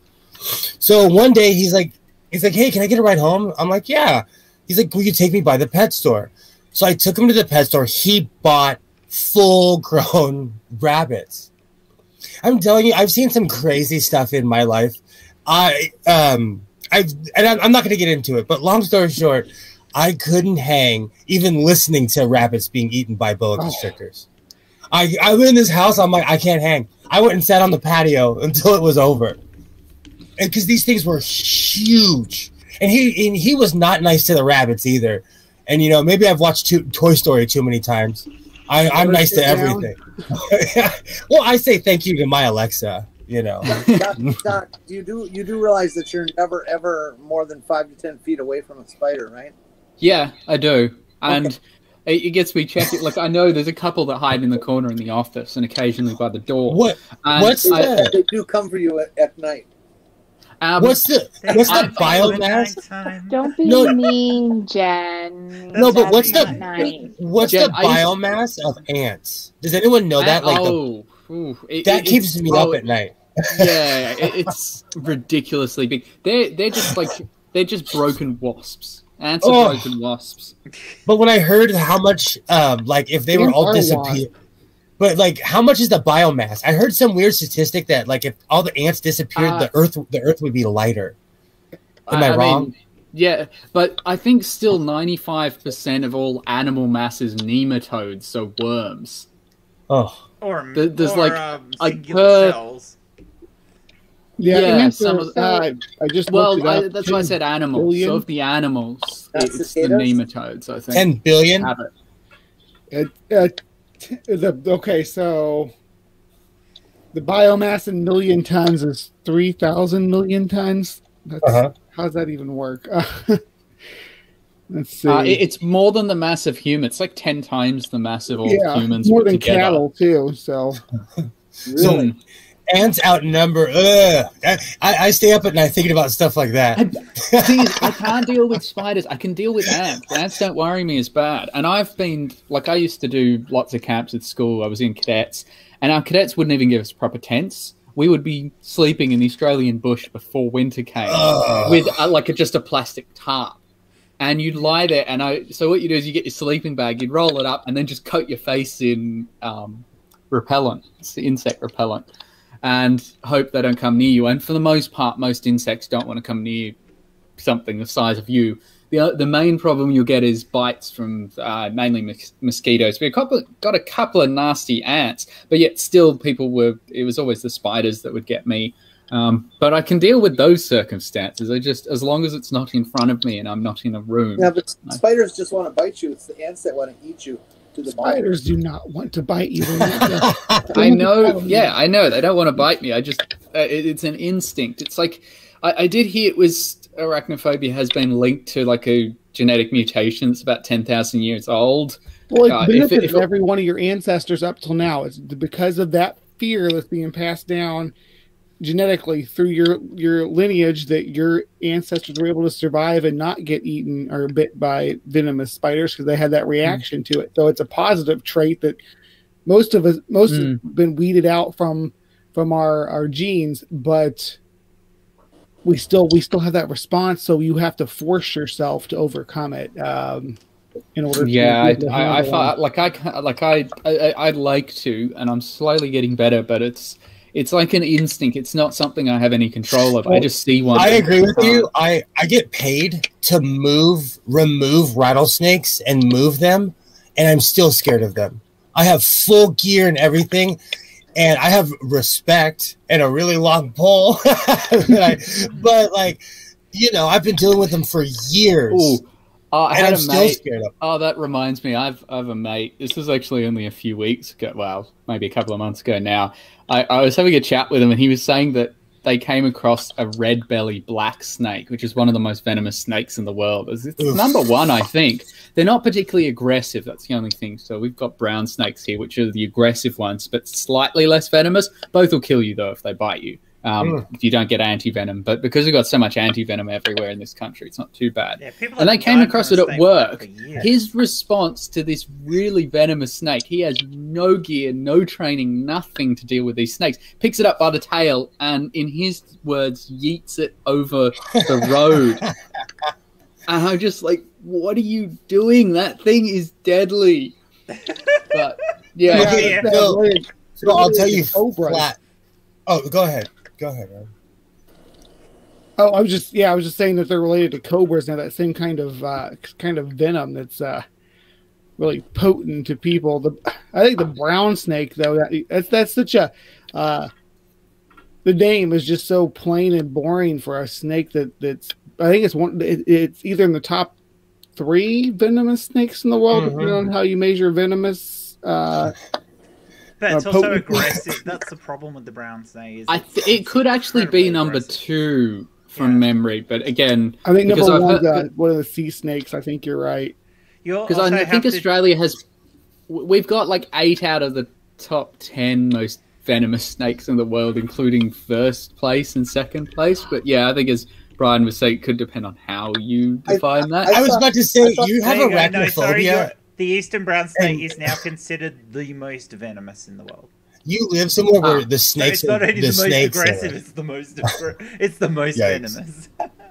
I'll tell you. I thought I heard that snakes were the most venomous. What kind? Sea snake. A sea snake? The most aggressive or most venomous? I heard most venomous. I don't know. They are up there. I don't know. That's why I was. And the problem is some of these some species don't come into contact with people enough for us to really understand how their venom would affect humans. So there may be a species that we're well aware of, maybe a species of viper or something that has a really deadly venom, and we've just haven't had enough exposure to them for us to really know. Or done any research on the venom, and that's dangerous too when we talk about these rare snakes back in the corners of these exotic locations with no anti-venom even thought of for that species. Absolutely, Australia's got some back corners like that too.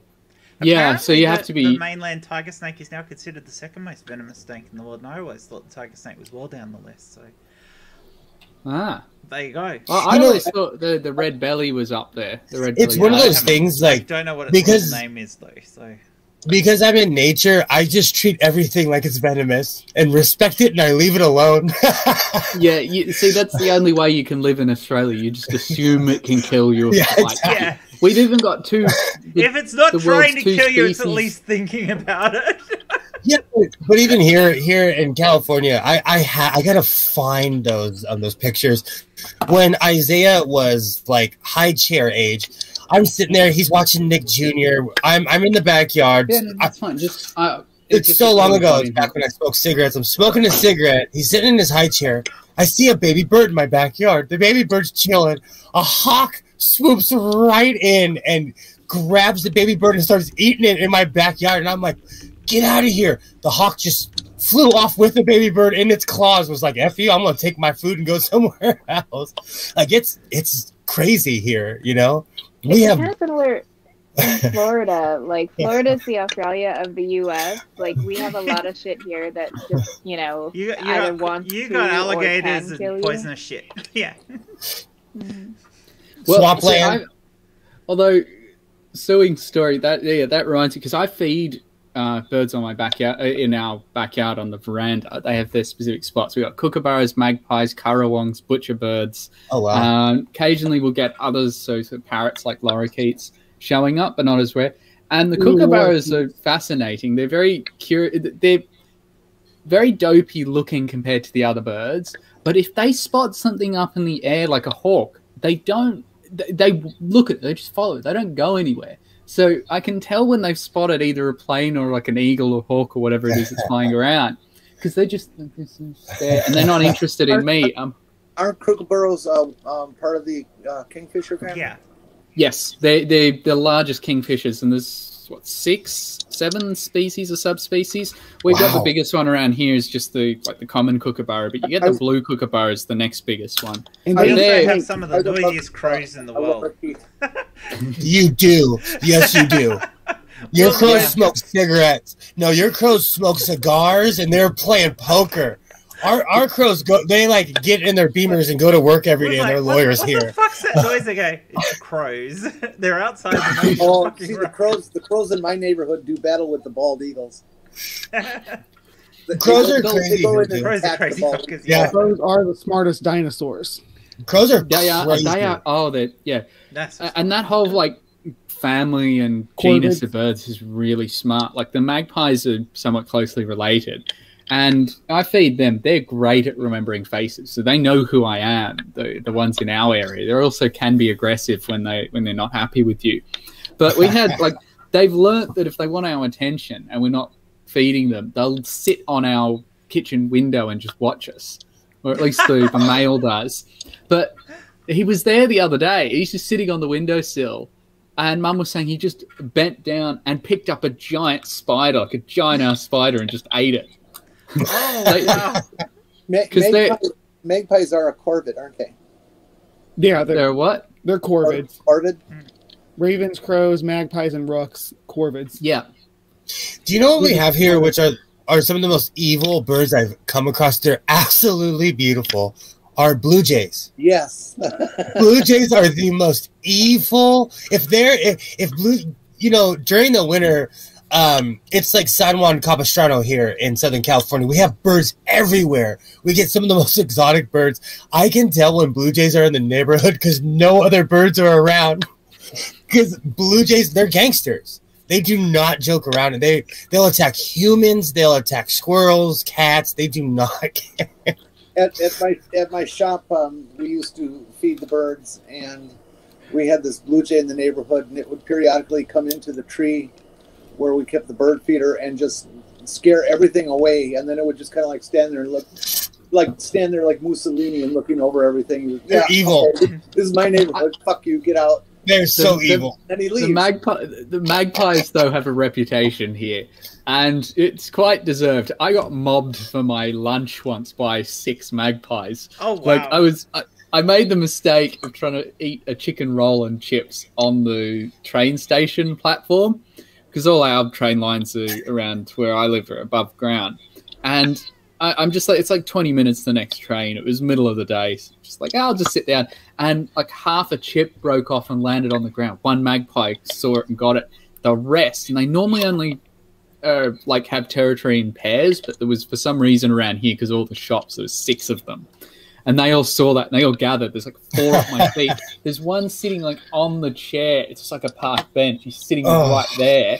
And I'm watching him being like, you're awfully close for a wild bird. And I'm trying to eat a chip. And the one on the ground just goes, thump, like this close to my face. And just takes it. I had to like hold the chips like in my hand like that, so they couldn't. Oh, wow. Oh, wow. The leftovers, but it was just like they knew I wasn't going to hurt them. So I watched I watched Inside Edition, Australia, the Australia version. It literally made me scared of those birds. They made it seem there's a video of a young girl on a bike, and there's a magpie attacking her, and she's on her bike. Yeah. She's like, ah! Oh yeah, they're aggressive. Really common. I was like, hell no. But it's only about 10-15% of magpies that do that. It's a learnt behavior, but they'll swoop people when they've got young. So they breed really weird. So most birds, once the birds leave the nest, they can fly. Magpies, that doesn't happen. The juveniles can't fly for another 6 weeks, so they end up just walking around the ground. And because they're on the ground and vulnerable, the parents will attack anything that comes near it that they think's a threat. So, but because they can remember faces, if they remember you, if you chase them off, even like several years before, when you come back, they'll be like, that guy's a threat and I've got a kid. But they will sometimes attack for no reason. Wow. But if they're familiar with you, they're much less likely to attack. So but it's a learned behavior. Are they like crows and teach the next generation your face? Sorry? Are they like crows in that they will teach the next generation of birds about your face? I'm not sure. I don't know if they can do that. The crows in my area, we did feed for a while, but they're so mean to the other birds, we stopped. But they were more scared of me than the magpies were. Yeah. That's the problem with corvids in general, is you can't befriend them and befriend any other birds or wildlife at all, because they will bully the crap out of anything else that tries to come in between you and them. My magpies and my currawongs also fall into that too. They have a really nice sounding whistle when they do make noise. They're like a cross between a magpie and a crow or a raven. And they will fight each other, but they've learnt not to do it in front of me because they won't get fed. So they have their own spots on the veranda that I feed them, and they're slowly learning. They got to be behaved, huh? Yeah, but the kookaburras don't. They'll just stand. They'll stand there. Standing out there, you put your hands up like you're feeding them. Maybe get them to. I can get my magpie to sit on my arm very briefly. Jen, is there any way I can share my screen? I can't. I could probably find that. Oh, sorry, I haven't set up to do it. So, do the crows in Australia go after owls? No, I don't think so. I'm also going to wind up this stream as well, because I have to hit the road soon, because I've got to head down to Albany because my brother's still in hospital, so I've got some stuff I've got to take down there and that. So, yes, I have to wind the stream up a bit. This was a kind of impromptu stream. Awesome. Yeah. But this was an awesome amount of fun, and thank you all for joining us and making it all brilliant. So let's go around. Matt, what have you got coming up? Well, I've written the script for my next video. I am hoping to publish one on Nevadia's channel as well. I've made my part, but it's just waiting on other things to occur. Next video I'm going to do will be on Schrodinger's cat, and I'm thinking of doing a longer video in the near future about what alien life might look like if it's found in this solar system. Ooh. So, but I'm still thinking about how I'm going to go about that one. I'm probably going to look at the different environments we might find it in and what we might expect. That is really interesting, considering some of the new discoveries around the solar system. So. Yeah, so we can take a trip to Jupiter and Saturn and the moons there. Definitely Saturn. Awesome. So that's what I got coming up. That sounds awesome. Brian, what you've got coming up? Well, I have this Jordan Peterson lobster thing I'm doing. I started throwing it together for. God, I'm supposed to have done you something for that. Yeah, you still got time. I do. I'm finishing it up tomorrow night. So if you send it to me before that, I still got a spot for you. All right, no worries. I will. I won't. I'll get it done when I get back later this afternoon. So yeah, you guys will be no asleep, rush. So. It's bedtime here for me, so I'll be. You'll have it tomorrow morning. Sorry about that. Yeah. I've been very sidetracked. So you've got that. You've got some streams coming up, or? I do. I got my show on Saturday mornings. That I'll be doing. We do look at some science and debunk some woo and make fun of Conservapedia and stuff like that. So if you like that sort of thing, that's 9 a.m. Or 9:30 a.m. Central Standard Time in the U.S. Awesome. Jenny, what do you got coming up? Well, on Wednesday at noon, I will be on Purple's midday chat, and on Thursday at midnight, I'll be on Purple's midnight chat.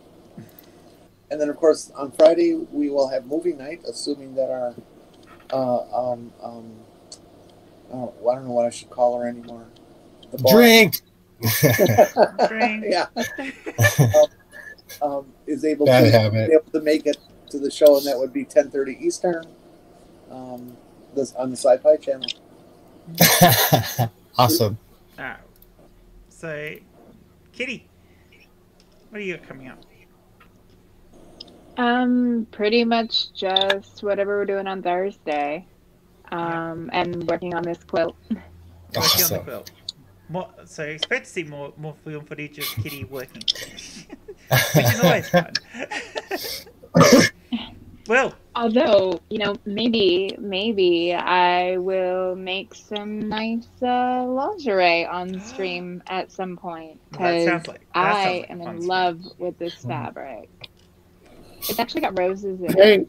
That's the tiger print like we were talking about, you guys. That's exactly. You want me to send you my measurements? I like how we all go closer to the screen. What? Kitty, advertise that on the transvestite channels. You'll get tons of viewers. I should. I'd wear that right now. Hell yeah. All If right. you want to wear lingerie. Okay, babe, go on, do your thing. I just want something that makes me feel sexy. What's wrong with that? Nothing. Nothing at all, Brian. Nothing. It's called living your life. And you know what? That's what we do on the Godless Sewing channel. And every channel day. I know. I was trying to shill. Hold on. See, I gotta do. Okay, hold on. Gotta start all over. Wait, hold on. We jacked it all up.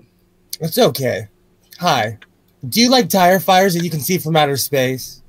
Do you like sewing? Come down to the Godless Sewing channel, because I am Godless Sewing every Wednesday. Let's see. Maddie from Science Side Up, Sam Chaos, and myself, we have a podcast called Pub Religion on Sam Chaos's channel.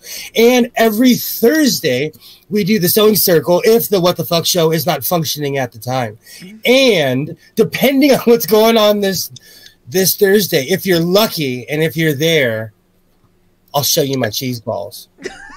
So, go subscribe. Come down to the Godless Sewing channel.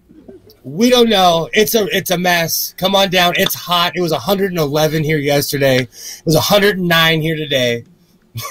Not only did he have to wipe his brow, he had to wipe his taint. I'll be wearing less. Oh, I have long hair. Are you kidding me? My eyebrows protect me from everything. Your entire personality is housed in those eyebrows. Absolutely. Oh, they pop out of. Yeah, we can still tell exactly all your emotions are right there. Yeah, where's everything on his sleeve? Absolutely. Okay, so yes, there should be a What the Fuck show this week. Because I am back and I'm available. So Kitty, Will, and I have not actually discussed the topic yet, but we will be doing something as per usual. And everyone who's around, that'll be Friday morning for those of us in Australia, Thursday night for anyone in the US. Always a lot of fun. So that'll be on. I'm back because I'm back. This weekend there will be another Schrodinger's bathtub where I'll be talking science and stuff like that. So that'll be a bit of fun. Awesome. As well. So I'm hoping, but I haven't confirmed it with her yet, but I'm hoping that I'll be able to get Maddie on for that, from Maddie from Science Side Up. So that'll be a bit of fun. It might also mean that I'll have to change the time frame when it's on Saturday. It might be a bit later in Australia, so that Maddie's actually up to do that, which would be unfortunate for Matt, because I'd like Matt to meet her because she's kind of awesome. But yeah, we got that happening. There'll be probably another round table at some point during not this week but next week, as well, because it's always fun to grab friends together and just chat about shit, because it's what we tend to do anyway. And as I've said, I'm going to be doing some pre-recorded videos again, so look out for a few of those. That they'll all be. I'm going to try and keep them all down under 10 minutes, so that they're shorter, so that it just gives you facts about certain things that I want to talk about, but it'll all be sciencey related, because that's kind of the direction I want to. Aside from the discussion panels that we have, I want to try to move a lot of my stuff that I'm doing into more science discussion, because yeah, it's what I love. So I may as well do what I love. So yeah, absolutely. So but hey, again, yeah, I was just wondering why is it that your balls have that dusty orange stuff all over them? Oh, it's because the Republicans can't get off. The Republicans cannot get off of them. That's why. It's because they've been riding my nuts. They've been riding my nuts for years. It's because I insisted he improved the flavor. Yeah. Cheese is a horrible flavor. Strawberries, you know. Oh, yeah. Great way to end the stream. It is. It really is. All right. Thank you, everyone, for watching. Anybody who comes in later and watches the stream, the links to all these lovely people is below in the description, and I have managed to keep it up to date during the stream, so that's awesome. Please go sub to them. I now have a Patreon as well. My Patreon links is down in the description, so if you've got a few dollars and can help support the channel, which will actually help support the What the Fuck show and other things that Kitty, Will, and I are doing. Because we've got plans, and that I've put a lot of my plans on the back burners for stuff, because stuff I've been doing with my brother, but I want to get back into it because there were things that we really wanted to do. You have an actual real life, is what it's called. I have a real life, yeah. But unfortunately, it's taken control of everything lately. But, I still want to get this other stuff done, these projects that we've been talking about, and the Patreon will help support that. It'll help put money into better equipment for doing the stuff, and me being able to spend more time doing some of the production as well and stuff like that. So anyone who can support, that's awesome. But don't feel obliged. And yeah, thank you all again, and we'll catch you in the next one. Bye. Oh, and don't choke on the selfie stick. Something selfie stick.